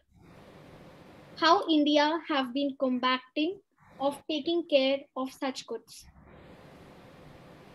So the seized wildlife products basically, become evidence in court. So they will either remain in an evidence room in the forest department or in the Wildlife Institute of India, where they've gone for analysis, and basically they are used as referral material. That's what happens with seized products. Seized animals are either released back in the wild or they go to rescue centers such as the ones run by Wildlife SOS. Does that answer your question? Yes, sir. And Ms. Neha asked a very interesting question, that what is the procedure for reporting a potential crime related to wildlife in rural and urban areas of India? Just reach out to the authorities, call your nearest forest officer, call your nearest police officer, go to the police station, report it, but also put it out on social media so that alert the local district magistrate, local commissioner, the local conservator of forest, the local DFO. That's the quickest way to do it. But also you can reach out to organizations like Wildlife SOS if you want, and we will facilitate further information to those officers. But the quickest way is your local team over there. I hope this answers your question, Ms. Neha. And Mr. Ashish asked, we all know about deep spiritual tradition about the animals being revered in India, but we also hear some of very brutal practices.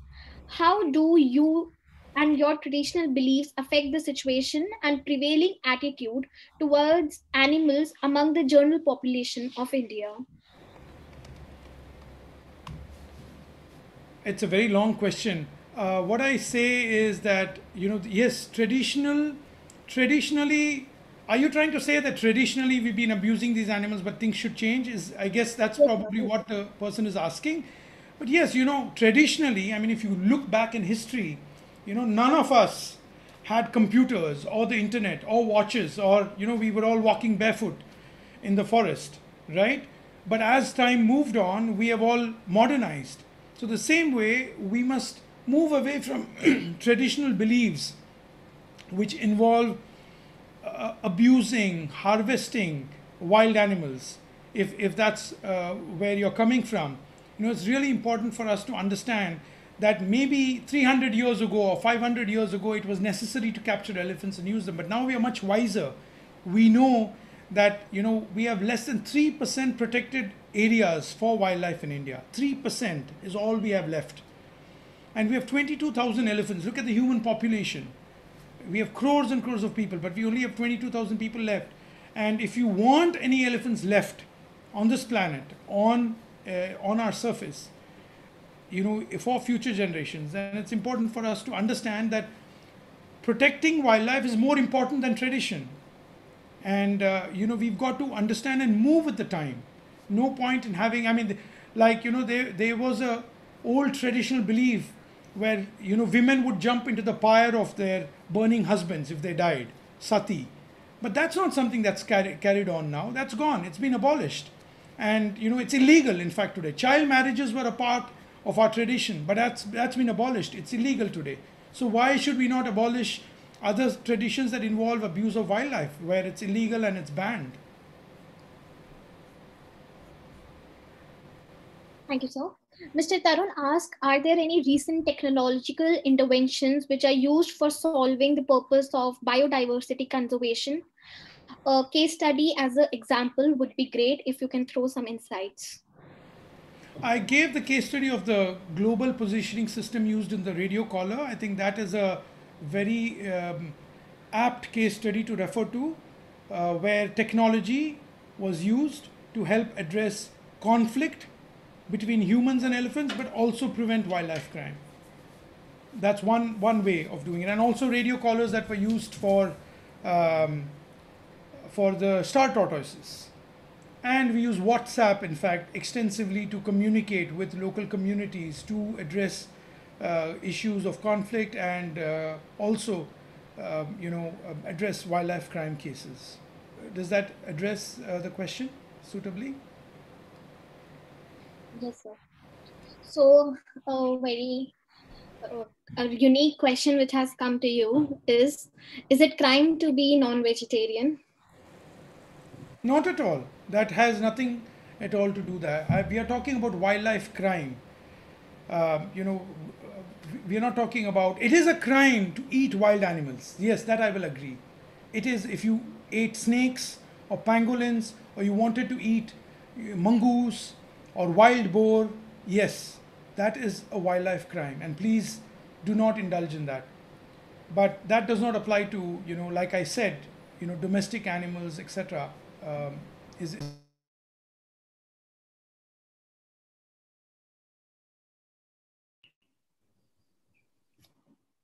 So we have a question, sir, that in many houses people are keeping parrot.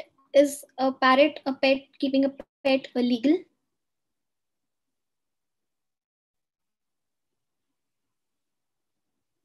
Sir, you are on mute. So can you unmute yourself? I'm sorry, I don't know how I muted myself accidentally. I apologize. So if you're talking about the green ring-necked parakeet, which is called the hara tota, yes, it is illegal. It is protected under the Wildlife Protection Act, and keeping those hara totas or the green ring-necked parakeets or rose-ringed parakeets, the scientific name is Siticula crameri, technically they are illegal. So it is not wise to keep them in captivity. You could choose to hand them over to a rehabilitation center, a rescue center, or to your nearest zoo or forest office. If the birds are able to fly, you could consider releasing them in the presence of a forest officer, but please connect with your nearest forest officer so that they can help you with that. But yes, if they are exotic birds, please don't release them. Those are not covered under the law, and it's not illegal to keep exotic birds or exotic pets, meaning if they are not listed in the Wildlife Protection Act. But if they are listed in the Wildlife Protection Act and they are indigenous, then and they are endangered and they are Indian species, then you cannot keep them. So Mr. Harsha asked that some educational institutions with institutional museum sometimes try to replace the damaged specimens with the new ones. According to them, it is for educational purposes. Is it a crime? If yes, then what are the regulations to stop this? What are they replacing with new ones again? The old, the damaged specimens with the Of new what? ones. Specimens of what? So the museums of the species. Which museums are we talking The about? educational museums. No, are we talking about wildlife specimens? I hope, Mr. Yes, sir. The wildlife specimens kept in the institutional museums of the educational institutes. That is a severe crime. Absolutely, they cannot replace old specimens with new ones. If they are procuring new ones from the wild, then this should be reported immediately and action should be taken against the museum people. Sometimes the people in the museum might not even know that it's illegal. They might be just telling a vendor कि ये replace कर दो, ये खराब हो गया, and the vendor may be indulging in wildlife crime. So it's important for us to bring it immediately to the attention of the authorities so it can be looked into. Very often crime is not even known that it's a crime is being being occurred. So it's really important for us to do that. Thank you, sir. Mr. Indrajit asked that reintroduced leopards or any other wild animal attracts the hunters and the poachers. When they come to know the area where the wild animals are released, how to tackle this problem? I would say that hunters and poachers don't go around to those areas where animals are released. Animals are released in safe, protected areas always. So, for example, when we were releasing the tortoises or when we were releasing the leopards or any other species, we always make sure that they are released in areas where the potential of someone coming in and poaching them or hunting them is absolutely minimal, or there is constant patrolling or safety. So that is not a big problem. The problem is when there are areas where there is existing poaching that's going on, that needs to be addressed by increasing patrolling, increasing awareness, and most important of all is to report any crime at all that is occurring in those areas to the authorities so action can be taken. If you can arrest even one person, if one man can be arrested and convicted in a village, that news will travel like wildfire, and that will work as a way to educate those people over there in that community. And everybody will say, in that village, that man was arrested for poaching a tortoise, so please let's all be very careful. And that sometimes helps incredibly. So it's really important to make good examples and case studies in every area wherever there is a problem with wildlife protection. Thank you, sir. Mr. Ronak asked, from your perspective, how reluctant are the NGOs and government agencies while sharing the data publicly? I would say they would share the data. I mean, if the data is useful, yes. But if you're talking about data of number of animals that have been killed, etc., all that is available publicly. In fact, most of this information is available if you put RTIs in. Every forest department will share how many people were killed, what amount was paid as compensation, how many leopards were killed, how many leopards were poached. All that information, if it's recorded, it will be available. So I would say if you follow due process, you can get all of this information. Thank you, sir. Ms. Ambika asked that such crimes happening in front of people and these traditional practices which treat the animals like this is still happening. Can anyone from other part of the country complain to take action against such practices? How come there is no action under the law? There is action being taken. Like I said, I showed you photos and instances of action being taken, but action is not being taken because people like us are watching it and not reporting it. So we can increase action if there is more awareness. So this process this opportunity here today that Dr. Ulhas and Shruti have given us to interact is a process of expanding awareness. And all of you are now no longer ignorant about this. So all of you can go out there, take action, against snake charmers, anybody exploiting wildlife, report it to the forest officer, and then that will encourage the authorities to take action. And anybody can complain. Anybody in India can complain about any state, any crime being perpetrated in any part of the country. And I encourage all of you to please move forward and take action. Mr. Nibin asked, South Indian farmers use explosive covered in meat or fruits just to scare away or kill wild boars which attack the farms. Sometimes they also use electrocuted fencing to prevent wild animals from entering their farms.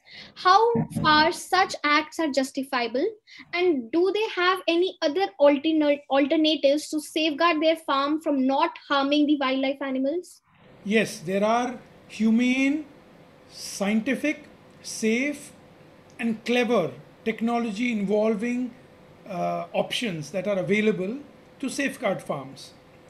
But the use of electric lines to electrocute animals and the use of crude bombs to drive away or scare wild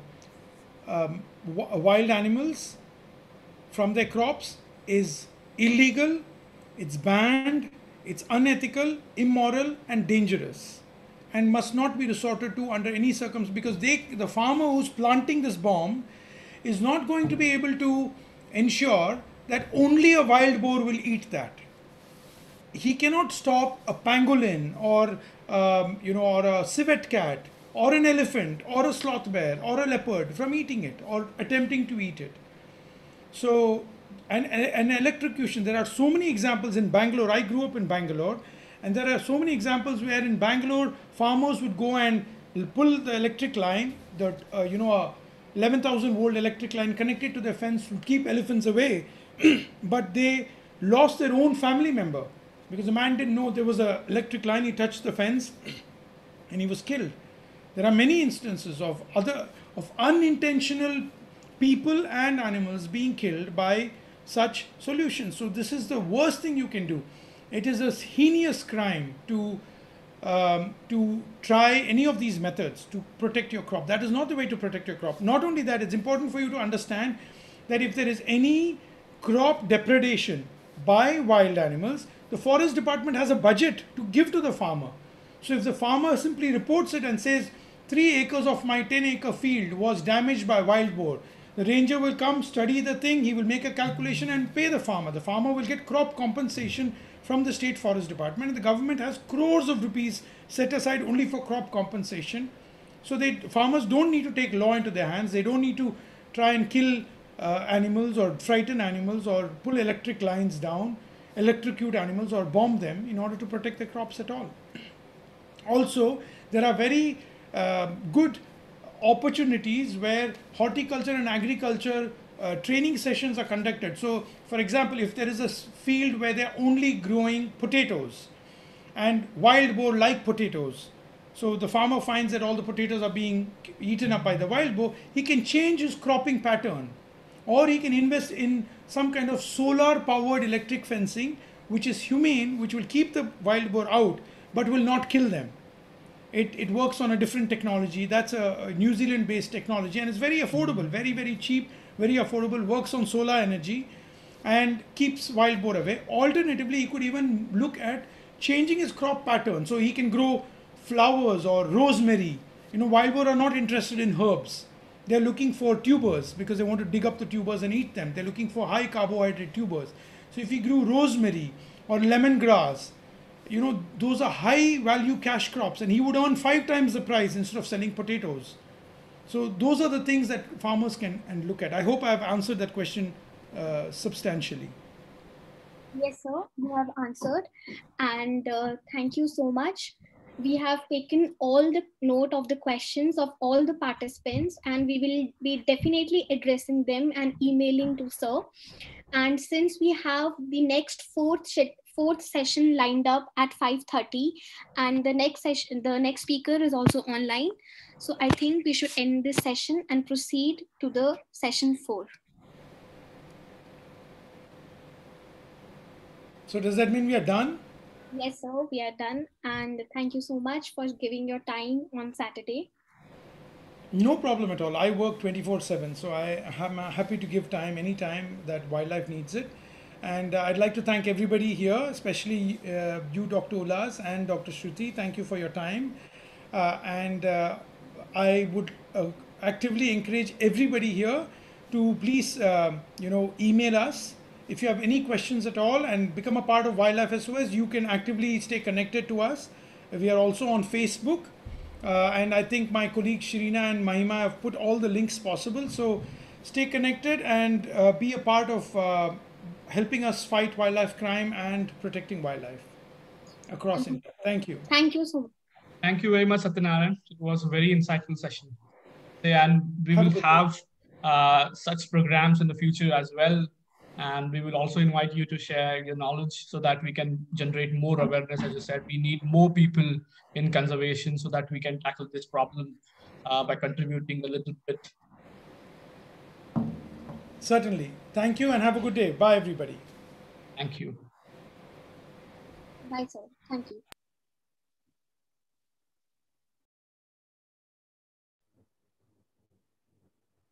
Hello, everyone. Am I audible? First of all, I would like to ask.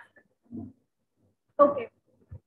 Hello, everyone. I welcome you all to once again to the certificate course on environmental crimes and conservation studies. I'm privileged to introduce our speaker for the fourth session, Dr. Ines. She will be addressing the topic green criminology in the context of the use and conservation of wildlife. Dr. Ines is a biologist in the National Autonomous University of Mexico with a PhD in biodiversity management and a postdoctoral fellowship. Dr. Ines worked as a full-time researcher at Mexico's National University on wildlife use, conservation, and green criminology, recently leading to international collaboration on the dynamics of wildlife trade between Mexico and European Union. Our academic project with Northumbria University and a consultancy project for the European Commission. Her work experience has been in the public, social, and private sector, and her recent project has involved national and foreign organizations. She has publications on the role of Mexico in international wildlife trade and is currently chair of the IUCN Green Criminology Specialist Group, a global network created to provide guidance on identifying transgressions harmful to humans, environments, and wildlife, regardless of legality per se. Presently, she is working on an interdisciplinary project, a historical perspective of the trade in fur and leather for the wild species involving Mexico 18th to 21st century. A very warm welcome to Dr. Ines. Before I hand it over to you, ma'am, I would like to request the audience to post the questions or discussion points at the chat book, and the questions will be surely addressed in the Q&A round. At the end of the session, we will provide you with a feedback form that you are required to fill. And the session is going to be for 90 minutes, where last 15 to 20 minutes are for question and answer round. In order to adhere to the timing, we are going to ring two bells, one at 60 minutes and another at 70 minutes. So now over to you, Dr. Ines. Thank you very much for the introduction, and thank you very much for the invitation. I'm very honored to be here, and I'm very honored to share the panel with such distinguished speakers from other regions. So I shall begin sharing my screen. And thank you also for all the audience that is present here.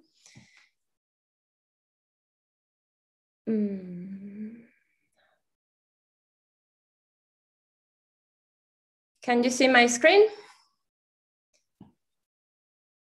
Yes, ma'am, we do.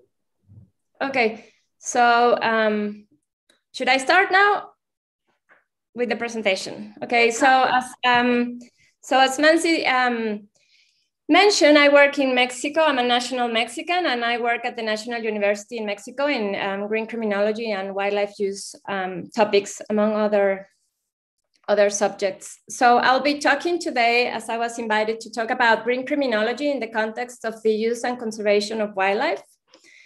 As a general introduction, I'm sure most of you know already what's the subject of the line of research, green criminology.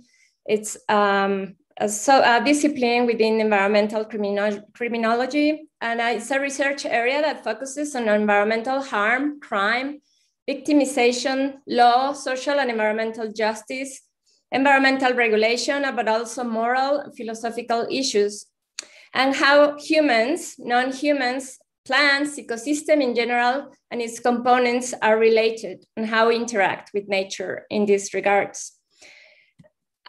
So green criminology consider harms that are committed by powerful institutions like states, corporations, the military apparatus, as well as by ordinary people, individuals in common and everyday practices. So this is a general introduction before starting to talk about how we can take hold of green criminology and its subdisciplines as theoretical frameworks to talk about the use of wildlife in particular. So in the 90s, there was a movement for criminology to take environmental crimes more seriously or seriously. So Lynch in the 1990s introduced the term green criminology. So emerged a green criminology dedicated to the study of crimes against nature. It began in this decade and has since then generally accelerated through discussions, conference, books, articles, research articles, specialized books, magazines, congresses, and meetings, and so on. And more recently, green criminology has begun to figure in university curricula, fortunately, and other discipline fields, but still we have so much to do regarding the academic environment on these issues, especially in the global south, as I will be mentioning later. So over the past, I won't be stopping to discuss what are the various definitions of green criminology, so I can get to discuss deeper the issue of wildlife use. But over the past decade or more, various definitions of green criminology have been developed, and there are different authors who have worked on this. For instance, just to mention a couple, Lynch and Stratecsty in different works, they define green criminology, an act that may or may not violate existing norms and environmental regulations, has identifiable environmental harm results, and it originates from human actions. They highlight the impact of global corporations and the global socioeconomic context, emphasize that the permanent existence of environmentally destructive behaviors has a lot to do with the nature of capitalism, to increase productivity, obtain profits, economic growth, and consumption, which result in environmental harms, as we all know. For instance, White proposes an eco-global criminology, which is based on ecological considerations and critical analysis on a world scale.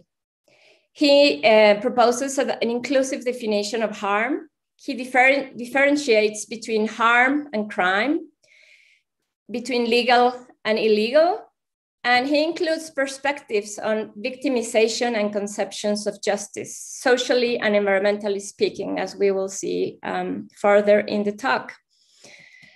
I mean, sorry to go back. These are just pictures of, I don't know if you heard about the Totoaba bladders being traded illegally from Mexico to Asia. So these are pictures of some seizures that took place in Mexico. Green criminology is, so this slide is very important because green criminology is continually evolving theoretically. So this is intellectually an open as a frame of reference that we could take hold of and continue contributing to this through our research, through our work, through our publications, through our field work, to continue developing this line of research in all the subjects that I've mentioned already. So this is something we should continue studying, but not also studying. We need to think that we can contribute as part of a global South to bring our research and to our experience and go ahead and write something and publish. So I will now continue to talk about green criminology in the context of the use and conservation of wildlife and how we can take hold of this research line of work to develop and analyze case studies and see what's going on in the real world and on this subject. So through green criminology and the use of wildlife, we can analyze how humans, non-human animals, the ecosystem and its components are related, emphasizing environmental harms and crimes, victimization, taking account of law, social environmental justice, of course, regulation, as well as I mentioned earlier, moral and philosophical issues. So it's important to mention that green criminology differs from conventional criminology by recognizing that harm caused to nature, wildlife, flora and fauna is a problem that needs rigorous attention, not only when there is a breach in the legislation, this is very important, but also when activities are carried out in such a manner that, although guaranteed by law, generate injustice and inequity, both social and environmental. So we consider in this line of work harms against non-human species, the predominance of a vision that sees wildlife as inferior, exploitable, and expendable. And we also take a look and consider abuse, mistreatment, or death of non-human species, for example, in global trade, even considering global trade or legal or illegally, and all practices that consider legal and illegal and that abuse other species. So the green criminology regarding the use of wildlife is based. So this is a scientific research based both in natural and social sciences. So we're talking about here an interdisciplinary field of work. We could be talking about people working from law, from international relations, biodiversity management, conservation biology, environmental economics, politics, sociology, cultural studies, anthropology, and so on. So we need to work in develop interdisciplinary projects. We cannot work this line of research only from one of these angles. And this is really important. So for instance, I will start now giving some examples from my own work and from other people's work also, but talking how, for instance, in this example, how can we interact from green criminology with other disciplines to explain some study cases and try to understand better what has happened in our world, for instance, historically. So I've been working with a specialist here in Mexico. She specializes in global history. So from my perspective and her perspective, we've been developing from the past months a project, an interdisciplinary project, of course, about global history, green criminology, and sea otter case, which is an example that dramatically illustrates that the commercial value of sea otter pelts led to the near extinction of the species. So the demand for sea otters, for the people who don't know, by Spanish, Russian, English, and American fur companies for the dense and durable properties of their skins during the 18th and 19th centuries resulted in a hunting, overexploitation, and near extinction of these animals. So we use global history to analyze and understand how the historical maritime fur trade resulted in a worldwide reduction of sea otter populations to fewer than 2,000 animals in widely dispersed remnant populations. During a century and a half of massive exploitation and search for these animals in very isolated places, the otters disappear from most of their historical range. And in addition, in the 20th century, as we all know, other anthropogenic pressures also intervene in the decline of sea otters. So as a result, I mean, put it in a very simplified way, as today, sea otters are classified as an endangered species according to their large-scale decline, according to the IUCN Red List. So for instance, in this case, if we take a look at the theoretical framework from White, eco-global crime perspective, we can conclude undoubtedly that the trade involving sea otters during the 18th, 19th, and 20th centuries can be typified as a green crime on a global scale. Due to what? To its transnational nature, several countries involved in the distribution chain, either as a centers of origin, places of transit, or wildlife destinations, the interconnectedness of ecosystems through the distribution patterns of the otter, as you can see in this map, the presence of harms caused by overexploitation of otters and therefore deterioration of ecosystems. Also injustice in the value chains due to the concentration of profits in just a few sectors, in addition to the presence of crimes through overexploitation and illegal trafficking as well. The differences and variations at the local and regional level regarding the management of otter populations. So as you see, I've already mentioned the eco-global crime perspective and how we can include this perspective to analyze a particular case. So following White, in the case of the global overexploitation and extermination of the sea otters, we identify both social and environmental harms, and also long-term impacts of these harms.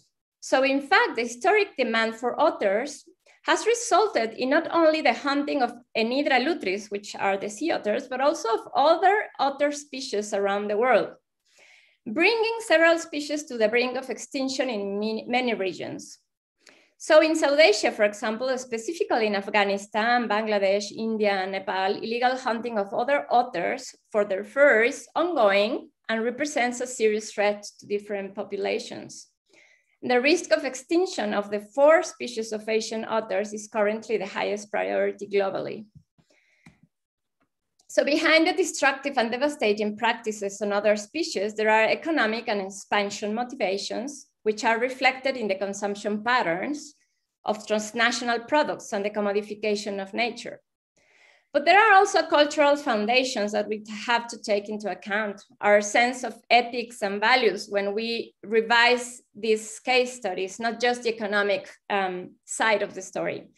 And in this sense, we need to also take a look at the relationship we forge with nature. So this is why I'm talking about making interdisciplinary projects. We have to talk with anthropologists, with people working in cultural studies, so not to point out at the causes from economic motivations, but other deeper reasons or causes from observing all these type of phenomena in our story and in our present. So if we take at another perspective from green criminology, which is green victimology, also in this otter case, we can take hold of green victimology, as an interdisciplinary meeting space to rethink otherness beyond possession. So green victimology proposes and encourages us to question the compulsive inclination to demarcate the territory of what is human from what is not human as one of the great forces that have been directing history, a territorial delimitation that not only implies violence, but inspires, and world characterized by a loss of a clear distinction between nature and culture, a vision of dominion over nature, dominion over others, use of others, and exclusion of others. So the values of the prevailing economic thought based on a consumer society and interaction with violent, destructive, and unequal nature, we can take a look at this from the green victimology perspective. Another perspective, also looking at the other case, it's another subdiscipline from green criminology, which is green cultural criminology. Of recent development, this subdiscipline is concerned with understanding the products, processes, tensions, and trends around consumption, the environment, health and happiness. And this allows us to explore the convergence between cultural and criminal processes in our contemporary and also historical social life. Cultural criminology is defined by an ethnographic sensitivity that helps to understand cultural practices and opens investigation to the meaningful worlds of others. And this, I mean people and also other species. Green criminology and cultural criminology, in this case, come together to build bridges and address the various risk factors through approaches that can help us redefine, reconstruct, and transform our relationship with nature, with our natural world in a socially and environmental fair way. So we can take hold of this subdiscipline as well to look at different cases. This is just an example. We can analyze many cases regarding fauna and flora or ecosystems and take hold of all these perspectives that actually are continuously developing. So to wrap up, we can use green criminology to identify problems, develop persuasive evidence and arguments, make interdisciplinary connections, as I just did, try not to generalize, analyze case-by-case scenarios, contexts, geographical patterns, take into account, of course, cultures, different regions, ensure social and environmental rights are present in our analysis and works, with the goal to influence, of course, policy and practice within the political space. So a discipline that is its relatively short history has set out to address issues related to the harm of non-human species and ecosystems. For instance, if we look at the ecological justice perspective within green criminology, this perspective argues that justice must consider not only human victims of crime, but also crimes committed against the environment, flora and fauna. As I mentioned, recognize the legal systems often reduce wildlife to property. In the 20th century, the issue of victims of environmental harm has developed as an important area of academic debate.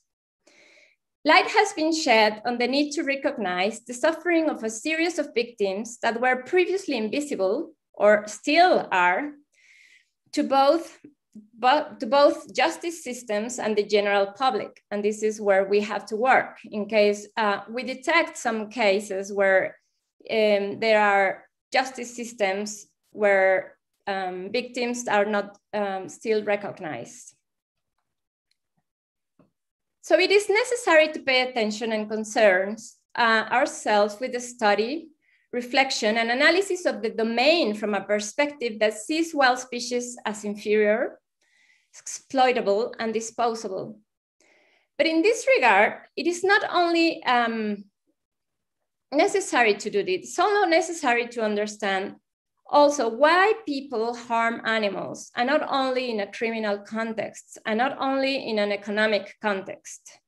So we also can take hold of green criminology subdisciplines and for instance, look at the subject of animal abuse, as we can analyze other subjects, but in this case, we can revise this. So as a general definition, animal abuse as any act that contributes to the pain, suffering, or death of an animal or that threatens its well-being. Can be physical, psychological, or emotional, may involve active abuse or passive negligence or omission. And I know I'm talking about wildlife. I included the dog here because green criminology looks in the subject of animal abuse to also domestic species, not only wildlife. So we need to consider all beings, not just wildlife in this strict sense of animal abuse. There are many works about animal abuse. This is just an example, but it's a very good one because it's a very thorough book, which offers a wide range of perspective on the nature of animal abuse.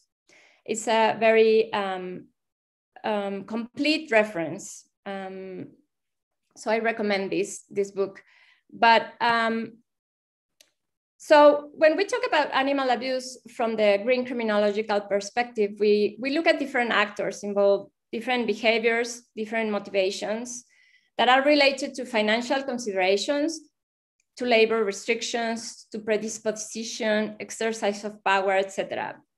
And thus, there are various typologies regarding why people involved in this type of practices. So Nurse is one of the main authors has been working on this issue. In this book, for instance, about animal harm, perspectives on why people harm and kill animals, he takes a look at wildlife crimes and abuse.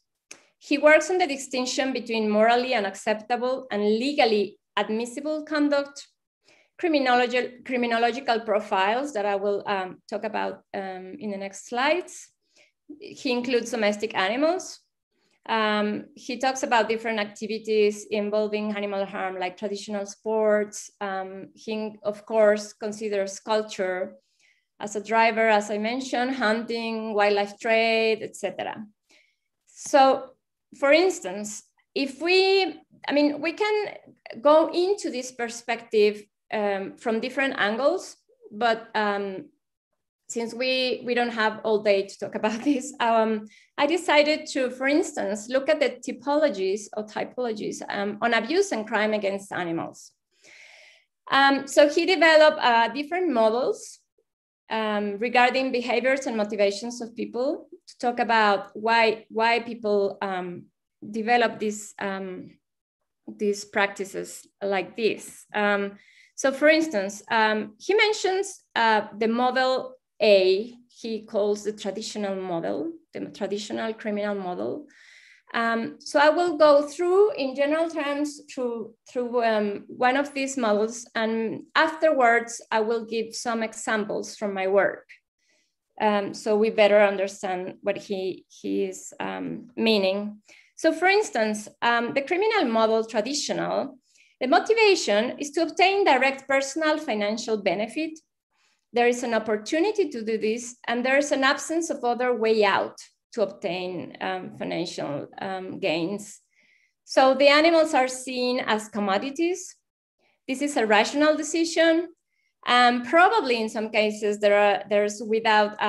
this happens without fully knowledge of the legislation, except in cases of legal trade. What's the justification or the justification of people talking about this, taking these activities in practice?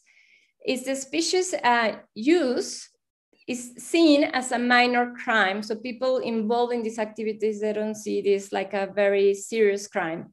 So we're here, for instance, talking about wildlife trade, that we all know international wildlife trade, for instance, is a high profit activity and a very low risk activity.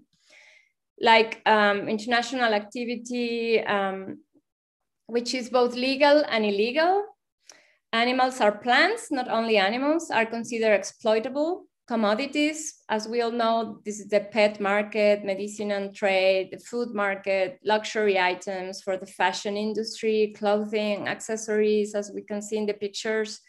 These are from the Mexican City International Airport, water snake skins from Asia, tarantulas for the pet, for the leather industry, and the tarantulas for the pet trade, also turtles for the pet trade, and so on. So this is an example of criminal model, traditional wild species as commodities. So despite the legality and regulation of much of the wildlife trade, in terms of international conventions like and treaties like CITES or national legislation by country, still the way animals are trafficked and the conditions in which they are transported and treated are often characterized by abuse.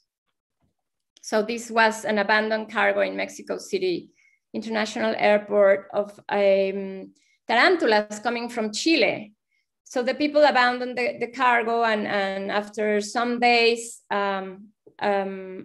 I was working doing some field work with the people from the environmental authorities, and we discovered that the cargo was full with tarantulas in a very, very small bases, like for ice cream.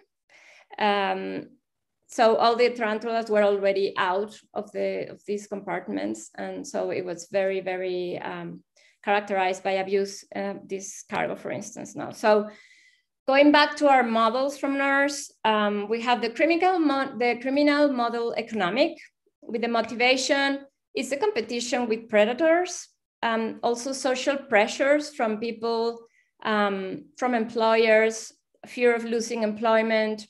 In this model, there are no financial gains, the rationale being illegal activities, holding employers accountable who subject them to such pressure to support families, for instance, no? So like we're talking about people helping hunters as guides, or as an example. So these are also considered minor crimes. In this case, we're talking about, as I said, sport hunting, fishing, and so on. So the next model, which is masculinity, this is the motivation. The main motivation is the exercise of power and strength, the affirmation of masculinity, pleasure, and excitement. This is mainly a male environment. There's union between older and young men. There are secret societies, and this happens all around the world. I mean, we have cockfighting, dogfighting, illegal and legally. In Mexico, there are other cultural practices like this in other countries. So this is an activity. These are activities rarely carried out by individuals acting alone. The justification is a deep-rooted cultural practices, and there are sports, entertainment, organized crime, and gambling involved. The hobby model. The motivation is an obsessive compulsive nature, collection and acquisition of products to catalog, classify. There is no direct financial gain and no part of a business or occupation. The criminal nature of the activity is denied. There's also low risk, and we're talking about illegal commodities like rare books, stolen paintings, egg collectors, invertebrate collections, taxidermy collectors, and so on. Finally, the stress criminal model. We have as a motivation the stress relief. There's no direct financial gain. There are symptoms of psychological disturbance, possible interpersonal violence, unhealthy environments, involves cruelty and torture. In general, the criminal nature of the activity is denied. We're talking about children or women who abuse animals to externalize their own abuse, abusers forcing a child to abuse an animal, and so on. So for instance, if we take into account the crime models A to E proposed by NERS, we can we then look at reality and in our contexts and in our regions, in our countries, micro regions, towns, communities, and we see that we can find different, we find variants of models. I mean, it's not a strict way of how life works in this sense. I mean, you can see that a model A can mix a bit with a model B, or B with C, or C with D, or even as we work our research, we can find other models that are not considered by NERSC. So this is what I meant when I said that these are theoretical frameworks that are continually evolving. So we should consider this as a base to start working and to analyze case studies, but then think as well. We need to always think and analyze about our own contexts, about our own cultures, take into account our traditions, the species involved, whether they are wild, domestic, whether this is a legal or illegal activity, and so on, and try to understand different scenarios that haven't been analyzed yet. So in this regard, for instance, if we use the traditional model and the masculinity model from NERSC, no? We analyze, for instance, this, in my case, this is a Mexican import of 5,000 cobra snakes, cobra skins, sorry. So we see in this example that we have the model A traditional, but also the model C masculinity. And we have wildlife involved. We have non-native species. Of course, we don't have cobras in Mexico. So we see that, of course, this is a traditional model because there's a financial gain, there's an economic motivation, but also why Mexico imports these skins. I mean, we have a leather industry well developed in Mexico, but there's a national market looking for these skins with the head included, as we want to make these boots, no? So the men feel more powerful, more macho. So this is a cultural root with traditional. The model, yeah, both are involved in this case. For instance, this is the case this is the cobra case, but we also in Mexico have imports of pythons that have been used also for the fashion industry. So Mexico imports a lot of thousands of python skins every year to make leather products, and then to consume by the national market, but also to Mexico as a re-exporter to the European Union or to the United States. So this is real cases looked at using the models by NERSC. Another case, not just the leather industry, but the live animal legal market in Mexico, which has traditional model, but also the cultural model. These are native species with the aim of being distributed in the live animal market. This is a reptile fair in Mexico City, where you can see the snakes. And on the other pictures are another abandoned cargo international airport, which was left near the sun, so all the animals, nobody knew that there were live animals within the boxes, so all the animals died. So these are both legal examples, but as you can see in one of them, there is harm, there is killing, and there's abuse. I mean, if we talk about the victimology perspective as well. So for instance, another model using cultural and traditional also for the live animal legal market So these are imports in Mexico from this bird. You can see some of the cages arrive, the birds arrive safe, and on the other pictures you can see all of them are dead because they were transported in not a very good way. I mean, so this is also legal, but there's abuse, there's present. Regarding non-native species, this is also the traditional model and the cultural model, but with native species. This is a tradition in Mexico. People selling and caring a lot about these birds because they are taking them to the churches to be baptized, not baptized, but to be recognized by the religion in a sacred way. And so this is another very rooted cultural activity in Mexico, and we can see both models as well represented here. So in another example, this is the model masculinity and the model cultural using wildlife and domestic species. So in towns in the peninsula of Yucatan in Mexico, you can see this traditional ritual, which people, and mainly men, young men, within the festivities of their town, they put inside the piñatas, they put live animals previously captured by the local children, like iguanas and opossums, and they hit the piñatas until the animals are dead.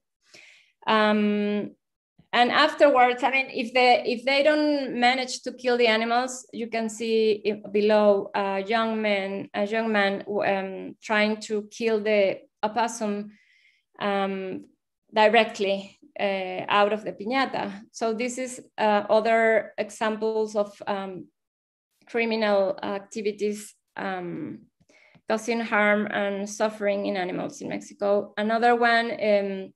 Another activity within the same festivity is when the piñata celebration ends, the opossums have died, the dogs make their appearance. So this bird is tied by the legs to a structure made of wood, and those who are considered contestants have to jump to take the dog by the head and tear off the head. So whoever succeeds will take the body of the dog home. So we are talking here about masculinity, cultural practices, wildlife species, are also domestic species. So we're talking about here traditions, heritage, and identity. People assemble to watch, entire families clap and laugh. This is a moment that gives community identity. And what is the justification of these people? This is historical background. Young people don't know what they do this. And they talk about, well, my grandparents used to do this, so I do it. So they don't question the activity whatsoever. The permanence of the past we can see alive in the present still. And I'm sure we can analyze these type of traditions all over the world. But the thing is here, try to understand why people do this and see how we can talk about this. Not just take the criminological perspective as in terms of police, like you can't do this. You don't have to harm these animals. Why? Like from an outsider's perspective, so we cannot do this. We have to try to consider all the angles and try to understand the historical reasons why people do this. Not to justify the activity, but to go deeper.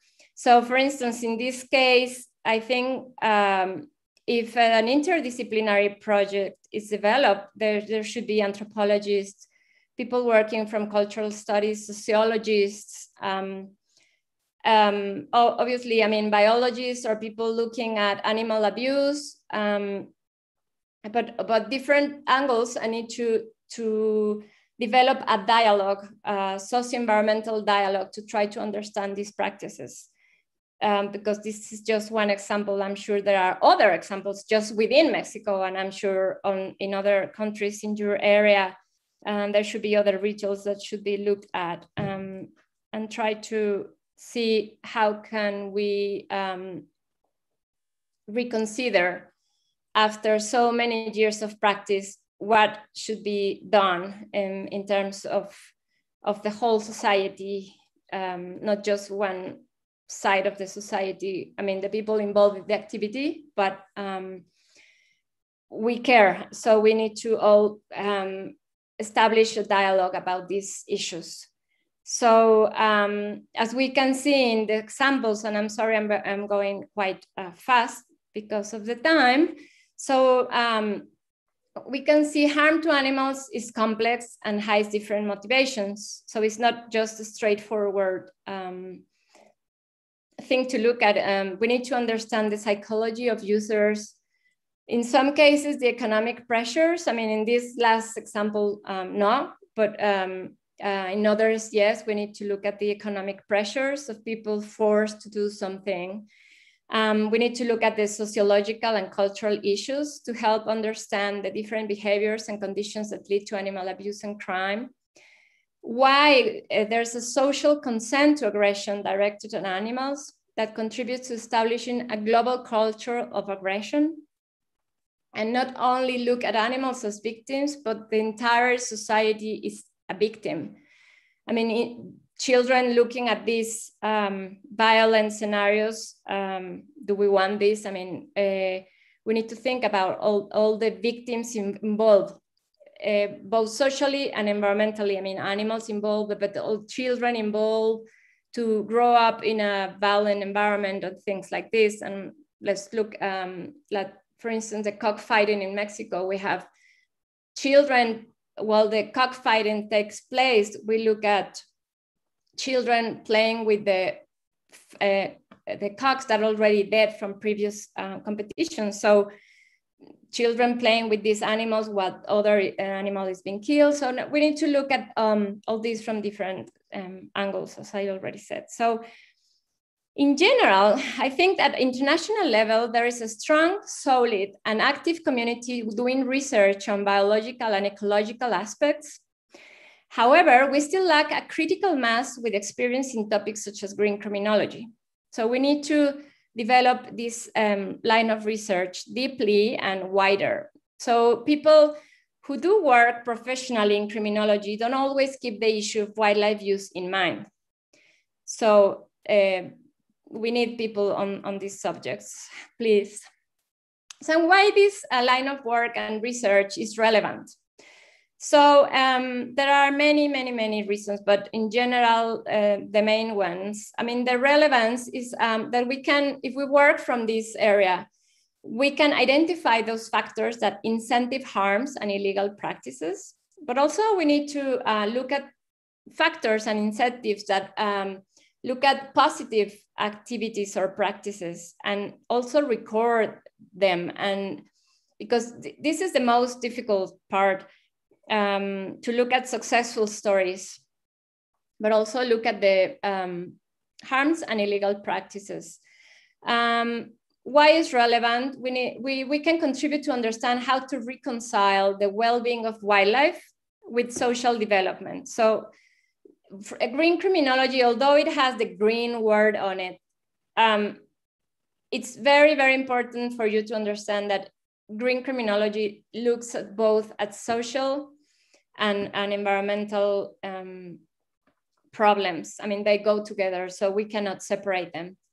And green criminology concerns about both, not just the well-being of animals, but the well-being of people as well. Understand that harm and abuse are not only related to illegal practices. So what's the impact of having a reptile fair in Mexico City, one of the biggest cities in the world?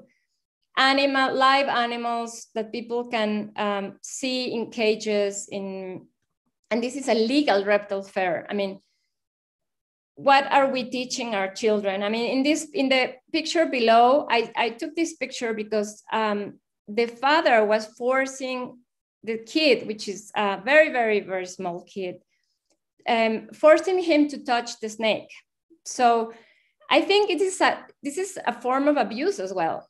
not just abuse against animals, but abuse against the kid who didn't feel comfortable touching the animal. And still the dad was really forcing him to do it. So that shocked me. And I think we have to look, what are the implications of all these harm and abuse practices in all contexts and involving all the actors, not just the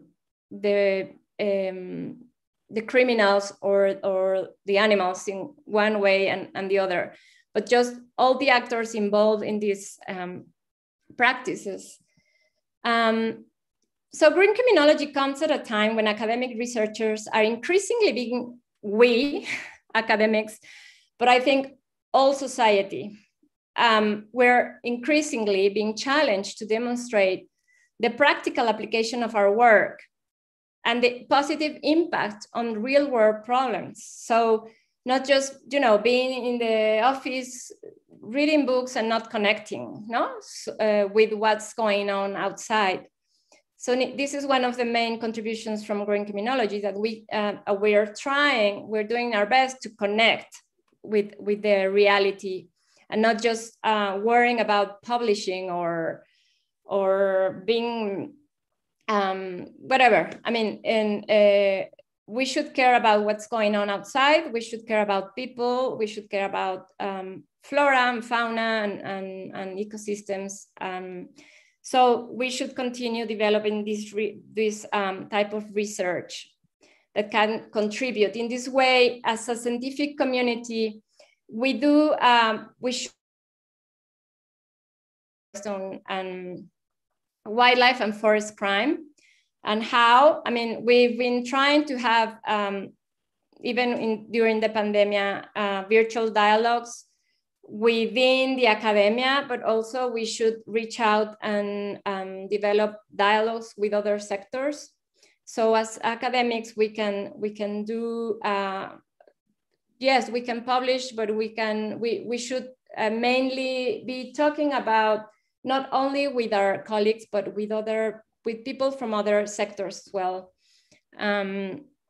Why? I mean, this is as the main authors of green criminology explain, this is a rendezvous discipline. This is an encounter discipline, as I mentioned already, not only need to look at other disciplines, as I mentioned earlier with the author case about, you know, global historians or cultural historians, but also consider the contributions from other sectors. So this is a discipline that needs intersectoral approach. And this is just one example that something that can be done, like the incredible work from the high-level panel for a sustainable ocean economy.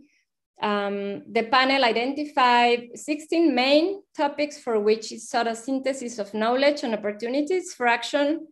So they convened 16 teams of global experts, not only from academia. So this is why I like this example. So more than 200 authors from nearly 50 countries work on this effort to review and analyze the latest knowledge and provide new thinking and perspectives on how technology, policy, governance, and finance can be applied to obtain, to catalyze, to try to reach a more sustainable and prosperous relationship with the ocean. So this is one report from the World Resources Institute. So we need to do efforts like this, to take action, but to take action in something that considers all the perspectives and all the sectors, and considering the local problems, and consider also the local information available and the expertise from the people who is suffering destruction of animals in situ, for instance, no?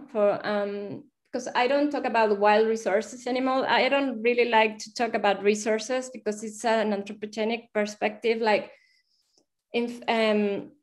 depends on our what we need, no, in terms of what we need and what our needs are. But these are animals or I mean, marine invertebrates or whatever beings we're talking about. But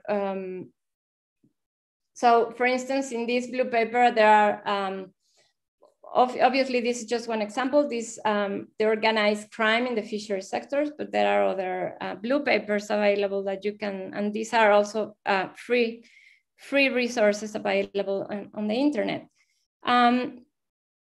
So besides this, I mean, as scientific community combating wildlife and forest crime, we can connect, have dialogues with other sectors. I mean, within the academic sector, but with other sectors as well. We can make these special reports worldwide. And we also have to consider, very importantly, try to connect with the communities who can be the key to prevent in this, where we are talking about wildlife, combating wildlife, forest, and fisheries crimes. So we've been trying as academics, trying to connect with this issue. And so we recommend this as one of the primary pillars of the through the IUCN, for instance. In this event, we made specific recommendations to the IUCN on this issue. And people around the world have been trying to involve in their projects, in their research projects, not just a vertical way of look at things, but trying to do more horizontal dialogues with the people suffering locally, the destruction of ecosystems, destruction of animals and plants, and so on. So we as academia, we should stop working, thinking vertically, and this will not go anywhere. This will not be a solution if we don't interact horizontally with the other sectors, like in this case, the communities involved in these practices. So why? I mean, the ultimately goal must be to influence policy and practice within the political space. For instance, the report that I just mentioned about the organized crime in the fisheries sector and the other blue papers, they were also, developing summary of these reports for decision makers. So it was not just an intellectual exercise, but also just specific recommendation and strategies were aimed at reaching the decision makers, which is what I'm talking about, connecting and reaching other sectors. So from green criminology, the contour of social, economic, and cultural life locally and globally are being reshaped, and new questions every day come, and fields of research are constantly opening. So we need to leave our eyes open in this regard, not take what has been written about green criminology and wildlife, like, take that as a base, as an amazing and very valuable base to start our work, but think about what is missing out there, what we still have to develop from our southern perspective, from developing countries, to look at things that we can only look at regarding our particular social, economic, and cultural contexts, and continue developing research in this manner, taking hold of green criminology and all the subdisciplines already developed, as I mentioned in the different examples, but trying to develop our own proposal to to achieve progress in these regards. How to develop concepts for new horizons and socio-environmental dialogues. We need to adapt strategies to each situation, to particular circumstances and contexts. So we, as I mentioned already, and this is like a wrap up, I'm almost finished. We need to build intersectoral alliances, connect with others. I mean, all beings, connect with animals, connect with plants, connect with ecosystems, connect with other people. We do have to redefine, reconstruct, and transform our relationship with the natural world. So in this sense, we need to also interact, talk, have dialogues with philosophers, with people from other disciplines that are not related with management of wildlife, and with conservation, protection, more traditional perspectives of, protecting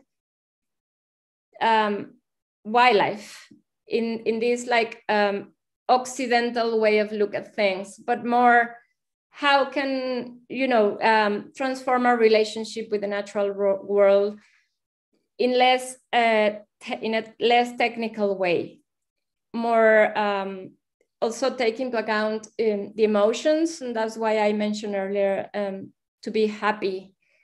We have to define what happy means, but being happy.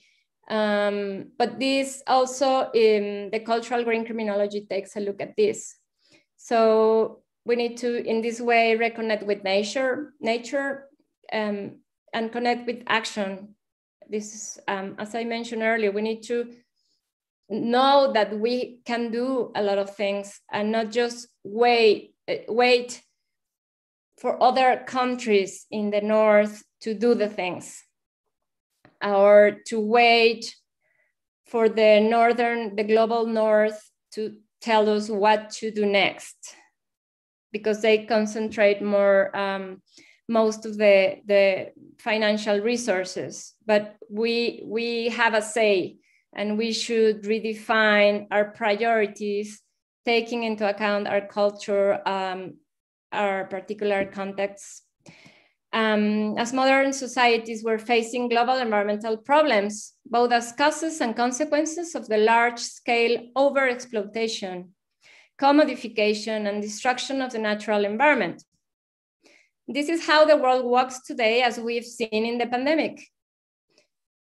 We subordinate and profit from nature as an object of domination, which infallibly leads to degradation and socio-environmental and ethical crisis on a global scale, and exclusive and elitist patrimonialization projects, as in the case of the stubborn maritime companies of the global north that I revisited early in the talk, that relentlessly overexploited otters for more than 2 centuries until their extermination. So what, in the words of the sociologist, philosopher, and essayist Bauman, is known as immoral capitalism, as we can see in the picture, as we all know about the shark fins. So finally, how to develop concepts for new horizons as environmental dialogues. I urge you or invite you, as I did already said, that we need to establish modes of knowledge and production of the knowledge that ensure rights and lives from a global South perspective. So in this regard, there are different books that have been developed, and particularly perspective developed by David Rodriguez Goyes from Colombia, from the global South in Latin America, about developing a Southern green criminology. Why? To prevent, again, the universalization of colonialism and Western academic theories. We need to develop our own way of thinking, taking into account our own reality in terms of biodiversity, richness, endemisms, cultural realities, contexts, and so on. No, so this is one of my proposals, and I hope that you are motivated and looking forward to work on particular cases in your regions of research and relationship with wildlife in a way that it's balanced and fair, and it doesn't have an impact or a negative impact worldwide, no? Because we need to think also that what we do in some place, even if it's sustainable locally, and if it has a negative impact somewhere else in another region of another country, it won't help. I mean, we need to, yes, look at the sustainable way or the fair way or the well-being of animals, plants, and people in a particular context, but we also should not stop looking at what we're planning to do in a particular place, which impact will have in other region in the world. As we've seen in the pandemic, it's impossible to continue looking at so selfish way of looking at things, because all the decisions have an impact in other places. So with this, I end my presentation. I thank you very much for your attention and for inviting me. I'm very, very, very thankful. And I'm here in Mexico. If we can construct, I mean, the realities in one region and other regions are so different, but we can, I invite anybody who would like to know to make a project or share what you have, and I can share what I have and continue developing this line of thinking and doing, and I'm here. So thank you.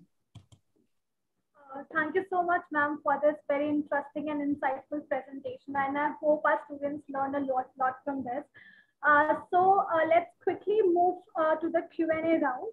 Actually, there are so many questions that a lot of students have asked. So the first question is that when we talk, it's from Ronak, Mr. Ronak, and he wants to know that when we talk about gender and masculinity, what is the correlation between women and other genders to harm and abuse? I don't hear very well. I mean, the audio that is not very clear. Should I repeat? Just 1 second. Is it audible now, ma'am? Are you able to hear? Yeah, maybe.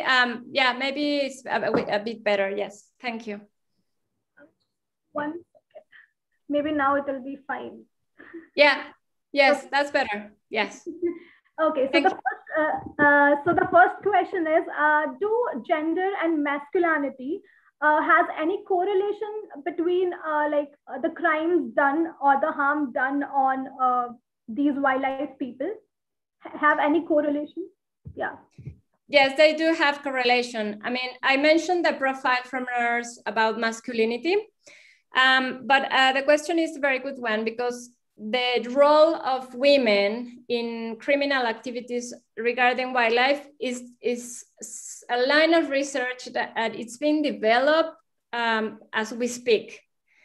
So it's very new and we need help. We need study cases to have empirical information and real world information about the cases. For instance, we've been looking at the role of women in illegal wildlife trade. And there are many roles that women have. For instance, maybe not directly in the activity, like transporting animals or plants, but supporting the husband to do that, or I mean, behind the curtains, as we say, no? So yes, women are involved in the value chains of illegal distribution, but maybe not in the direct way, but as a secondary role.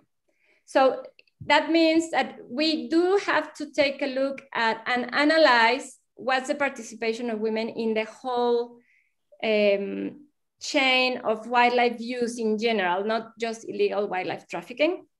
So for instance, this is just what is the women doing in illegal wildlife trade to help move animals and plants around, to transport, to distribute, to sell, to connect with, make a connection between sellers and buyers.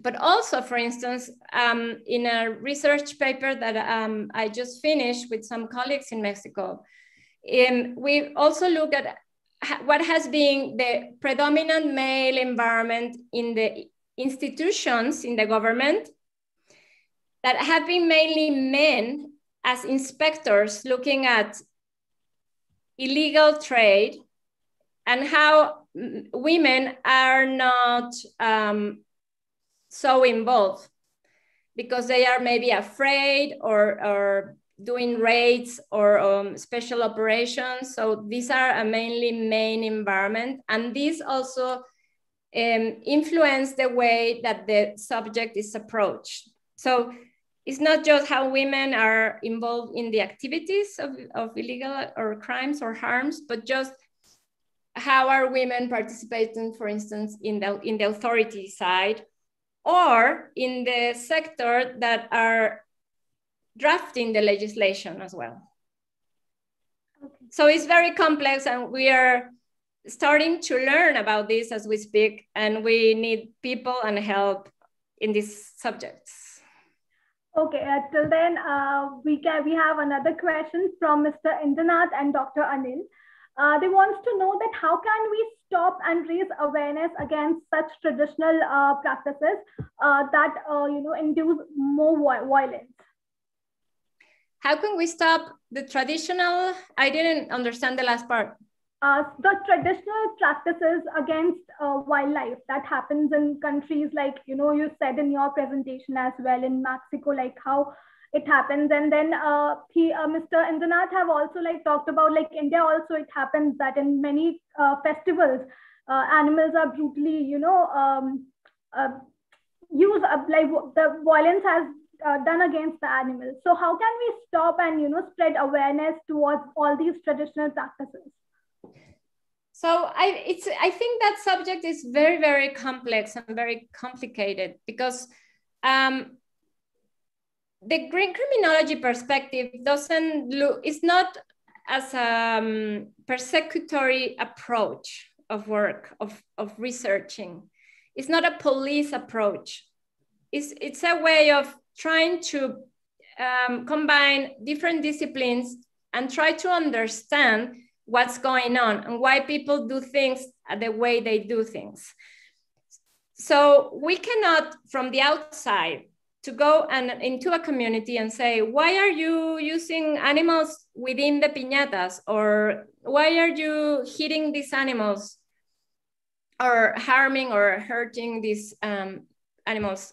So we need to, once we understand the phenomenon, we need to try to maybe build a dialogue with the community, but with the help of anthropologists and sociologists, and talk to people and make them understand that maybe these activities involve suffering, involve violence, and see if these practices that maybe 100 years ago had sense in a cultural, regarding a specific context, historically speaking, and that maybe the world has been changing and now it doesn't make that sense because we've seen what violence implies or what destruction of ecosystems imply, globally speaking. Yes, we do have to go and propose horizontal dialogue with the people involved in these practices, but not in a vertical way, and not like, you know, academics here and the community here. No. And we need to, you know, it's very important to do that with using an interdisciplinary group of people. See, not in a persecutory way of doing things. Okay, okay, ma'am, that might be like, that might help to answer the question. So another question is by Jason Phillip.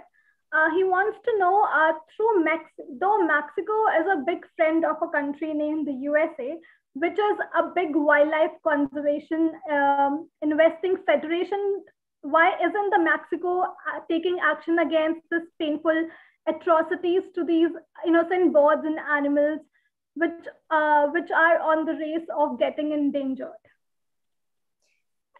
Which did you mean a specific case that I talked about? Yeah. So Jason wants to know about the atrocities against innocent birds and animals. And okay. Yeah. So I showed some pictures about some of the importations by Mexico in an international airport. I mentioned some of the traditional rituals. So regarding wildlife, there are obviously, Mexico is a CITES party, and which is very amazing is that some of the pictures that I show, this is legal trade. So this is why I was talking at the beginning, why from green criminology perspective, harm is very important, regardless of whether it's legal or illegal. So in green criminology, yes, we need to look at if it's legal, even though a cargo has a permit, both from international CITES or national authorities, it doesn't mean that the animals are well treated. So we as green criminologists or environmental scientists of conservation biologists or whatever field we're working from, we need to look at harm separated from the legalistic approach. So regarding wildlife and regarding domestic species, is very, very difficult because well, wildlife and domestic species, let's talk about it locally. For instance, the pictures that I show in the traditional ritual, you have these opossums or iguanas that are not endangered species. That doesn't make the people the right to violate these animals, to kill them, to mistreat them or make them suffer, even though they're not endangered species. They are protected by law. We have in Mexico, I don't know, in India, or it's by region, how it's the legislation there. I guess it's politically by states, or I don't know. But here, every state has a specific legislation theoretically protecting these animals as they are wildlife. I mean, the dogs, nobody cares about the dogs, obviously. Nobody cares about these domestic animals, but we do have legislation protecting these animals, and because they are not in danger, or the people, they don't value them, they feel that they can do whatever they want with them. I don't know if that's a cultural aspect of the relationship these people have with these animals. That's related with masculine power, with I am superior with I am superior with in comparison with the animals, so I can do whatever I want with them. So that's cultural, that's masculine.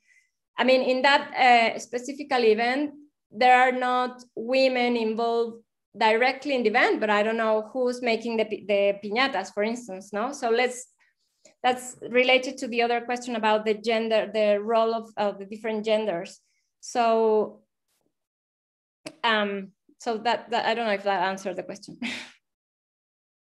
And I lost the moderator, I mean, I don't see her screen. I don't know if she lost the communication. I don't know if somebody has another question. I can take the question while she comes back. I think she lost the communication. We are getting her back. She's back now. I see in the chat, it's a direct message. I see a question about if the sea cucumber smuggling is happening in Mexico. Yes, it's happening in Mexico. We have sea cucumber species from in the Peninsula Yucatan, which is the side of the Caribbean Sea, and also from the Pacific. Yes, the government is trying to control, and these animals are leaving for Asian markets illegally. And yes, the government has been trying to take action into this, obviously. I don't know if there are other questions. So I will take a question. I guess, Marcy, can you unmute yourself now? I'm so sorry, my network. Please continue. What happened? So another question is from Dr. Mr. Naresh. He wants to know how green criminologists do to prevent crimes where the environment crime is more effective, and suggest your opinions on how it should be improved, like how crime against environment should be improved by green criminologists. I didn't understand the question. I'm sorry. Could you rephrase? Yeah, Mr. Naresh wants to know that how green criminologists can do to improve, like to to improve or be more effective against the crime done against environment. Well, there are different ways to do that. I mean, it depends which sector is working from green criminology. I mean, green criminology can be used by policymakers, can be used as a theoretical framework to support the draft of legislation, for instance. So this area of research can be used as a reference, as a theoretical reference, or as a practical reference as well, because there are a lot of research from case studies that can be used by policymakers to support what they want to do, to implement an action, a strategy, or a legislation package. So we as academics, we should, that's what I was trying to say at the end, try to intersect with others, with other groups that are trying to stop or deter these criminological and harmful activities, and give the tools, the references, the information, so they can proceed. No, so that's a way to help, to have an impact in the political actions, the policy, the strategies, and the legislation. So if we as researchers or academics work and just, make a publication and put it in our bookshelf, and make a book and then celebrate, and that's it. And, don't send this information as a feedback to people who's, facing these activities, as somebody was asking about the sea cucumber. What's the point? There's no point. So whether you're working in an NGO, in academia, or in the government, or in a local community, you can use green criminology to support your decisions and your actions, and that's really what the main purpose of green criminology is. Thank you so much for the answer, ma'am. And there's one more question, which is, how do you see the palm oil sector taking over great forest in Southeast Asia, and consequences on wildlife population through it? could just, it's because the communication, I'm sorry to ask you to repeat, okay, because sometimes your voice, it cuts a bit for me, but okay, don't worry. I'll repeat the question again. So how do you see the palm oil sector taking over great forest in Southeast Asia, and what are its consequences on wildlife population?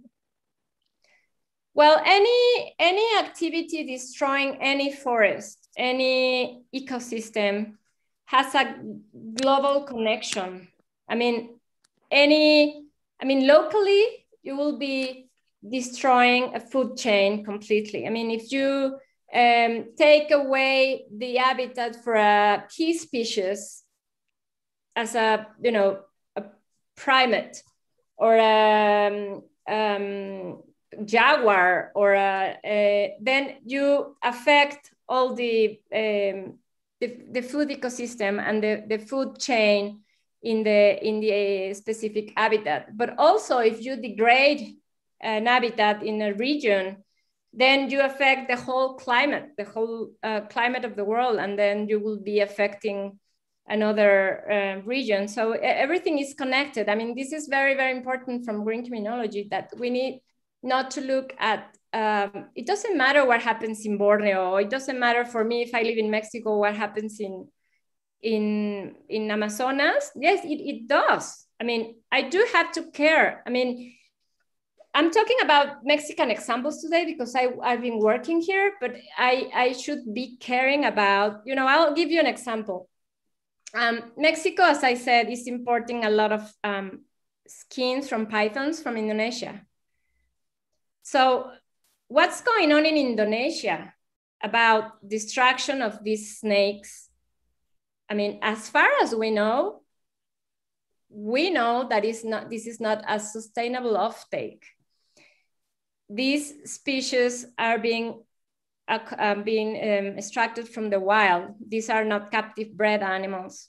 So I should be caring about what's happening in Indonesia when these snakes, and how the extraction of these high-level species from the ecosystem it will affect the whole chain and the whole habitat in the region, because this will affect the whole planet, not just Indonesia or not just one region of Indonesia. So what happens in the palm oil, of course, is affecting everything. I mean, specifically, it will affect orangutans, and then if you take the orangutans out, all the species, all the disequilibrium will continue. But I think going back to the theoretical framework from White in eco-global criminology, that's an example. The question about the palm oil, it's an eco-global criminology perspective that we need to look at cases using this perspective, because what happens in one place, it will affect other places. So I should not ignore the fact that Mexico is demanding thousands of skins of Indonesian or from Vietnam, or mainly from Indonesia, but from other countries in the area, that they're sending us, the leather industry is demanding these skins. And we have our CITES import permit. And in theory, Indonesia is making the non-detriment findings following CITES to make sure that the importers of their skins are being extracted sustainably without making a detriment in the place, to the species, to the population. Is this happening? I mean, Mexico is sure that this is happening. Still, we are importing these skins. And this the same happens for the palm oil. People are demanding the palm oil to have many, many, many products, edible products, to be happy. What's happening if we are demanding this palm oil? We should care. Okay, ma'am. So I think I'm going to take one last question for this session. The question is, a lot of students have asked, like, if a student takes environmental crime as a career, what are the career options ahead in future in national and international perspective? So as far as I know, and as far as I'm concerned, people working in green criminology have a background in other disciplines, as I mentioned earlier. So you have people that were first biologists and then specialized in conservation biology or environmental studies, and then in criminology. Obviously, this is an interdisciplinary, I mean, conservation biology looks at policy, economics, law, and philosophy, ethics, etc.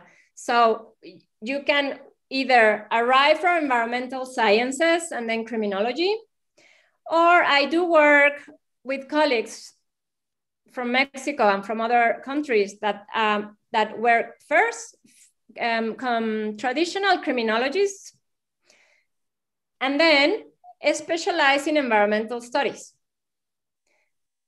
And then they meet in green criminology. But you can arrive from different disciplines. As far as I know, this field of study is a specialization. It's not that something you can study maybe after high school, not yet, directly. You need to choose from where are you going to arrive in this discipline. So you can either arrive from history or cultural studies, but mainly all the people working in green criminology arrive either from environmental studies or criminology, as this is what has happened. But I'm sure and I hope that this will change, because we need to have more green criminologists teaching and helping doing projects. So we need more people studying this, please. Okay, thank you so much. Especially, I'm sorry to interrupt, especially from the global south. So especially we need green criminologists with the global south perspective. Please. Thank you so much for being so patiently answering all the questions. Thank you so much for your time, ma'am. It was an honor to be with you. So we cannot, due to time constraint, we cannot answer a few more other questions that are still there, but we'll definitely address them through email. So I would like to hand over to Dr. Ullas. So thank you so much, ma'am. My honor. Thank you, Dr. Anas, to agreeing and to delivering an insightful lecture on green criminology. There were many examples how can a person from criminology and other fields can do research, interdisciplinary research, to contribute towards conservation. I'm sure that many of people who are there, participants, are inspired to pursue research, their career in conservation. That was the whole idea behind organizing this particular program. To be honest, I was a little concerned before I started gathering ideas and started building up this particular program, because this is a very niche area, right? And unfortunately, we have very few people working in this area. So I was not sure how will people respond. But the way people have responded to this particular event, and throughout the couple of days we have been there and looking at different comments from people, they are getting inspired for different ideas for research and for career and everything. I hope that we have fulfilled the expectations from the participant side. A lot of those people who were involved in giving lectures, they were very insightful and experienced enough to share their knowledge with their whatever they are practicing right now, with different examples and everything.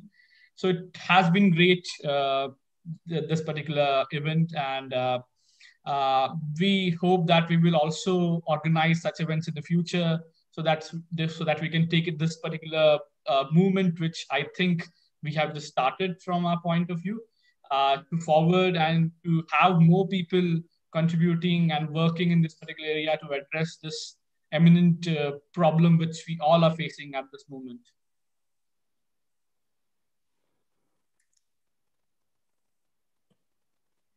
And I understand it is very early for you, Dr. Enes. So thank you very much for joining us today. The honor was mine, and I'm very, very thankful for the invitation. And I hope it was useful in some way. And I'm looking forward to work with you, if possible, in the future. Definitely, so definitely. Nice. This is also a common area which we are looking. We also have a center where we have people around. So there are many criminologists in our department, psychologists, or working for this particular cause. We also have a dedicated school of environmental and sustainability who are working in this area. So we have a lot of people who have interest in conservation and will definitely have a collaboration in future. We'll see how it goes to work on certain research areas, because I feel that situation in Mexico and India, it's a little similar, the practices and everything. So this is where we can apply culturally whatever you are applying over there to promote wildlife conservation over here. Because as you said, that this is a very complex issue where when we look it into traditional practices and everything. So we have to deal it very carefully. Your experience will really count over here when we apply these tricks or these techniques over here in order to conserve environment in India. Yeah, I want to take the opportunity to congratulate about this initiative and all the amazing speakers that you brought together. So I hope this we can I can join your initiative and continue doing activities like this every year, not just this year, but every year. Definitely. I hope the pandemic, I'm sorry to interrupt. I hope the pandemic ends soon and we can host you over here physically for a conference maybe. And so that people can get together and share their ideas on physical rather than having a difficult conversation over internet. That is something which I hope we can do it in future. We should plan some maybe a bit larger course between the universities, Mexico and your university, like for every year, for every generation of students that come, and also inviting students who are in the field doing research to come and share with us their experiences, because this is what we need. We need people from the field, and we need to not just interact once, but make a working group, constant working group from the Global South in green criminological aspects. Yes, so I think we can definitely work on that front, where continuous interactions are important in order to take this forward, not just yearly as in once or twice, but to have a group working together, sharing ideas, sharing their expertise. Since it is an interdisciplinary field, it requires expertise from different backgrounds, right? From criminology, from conservation, I'm from forensics. So it is required to collaborate all together and to share ideas to bring out the best, I think. I agree entirely, and count me in. Definitely, definitely. Thank you. Thank you very much, everyone, for joining us. There's a whole team which was working with me in order to organize this particular event. Professor Vipin, Professor Paulmi, Mansi, Shruti, and Mahima. We all team working together in order to organize this. They were there in managing the whole event. And hopefully we will bring such events in the future to you. Keep visiting JIP's events page for future events. And I hope we will see you soon again. Take care and good night. Thank you. Bye. Please thank fill you. Please fill the feedback form. Those who are there. And once you fill it, I request you to leave the meeting.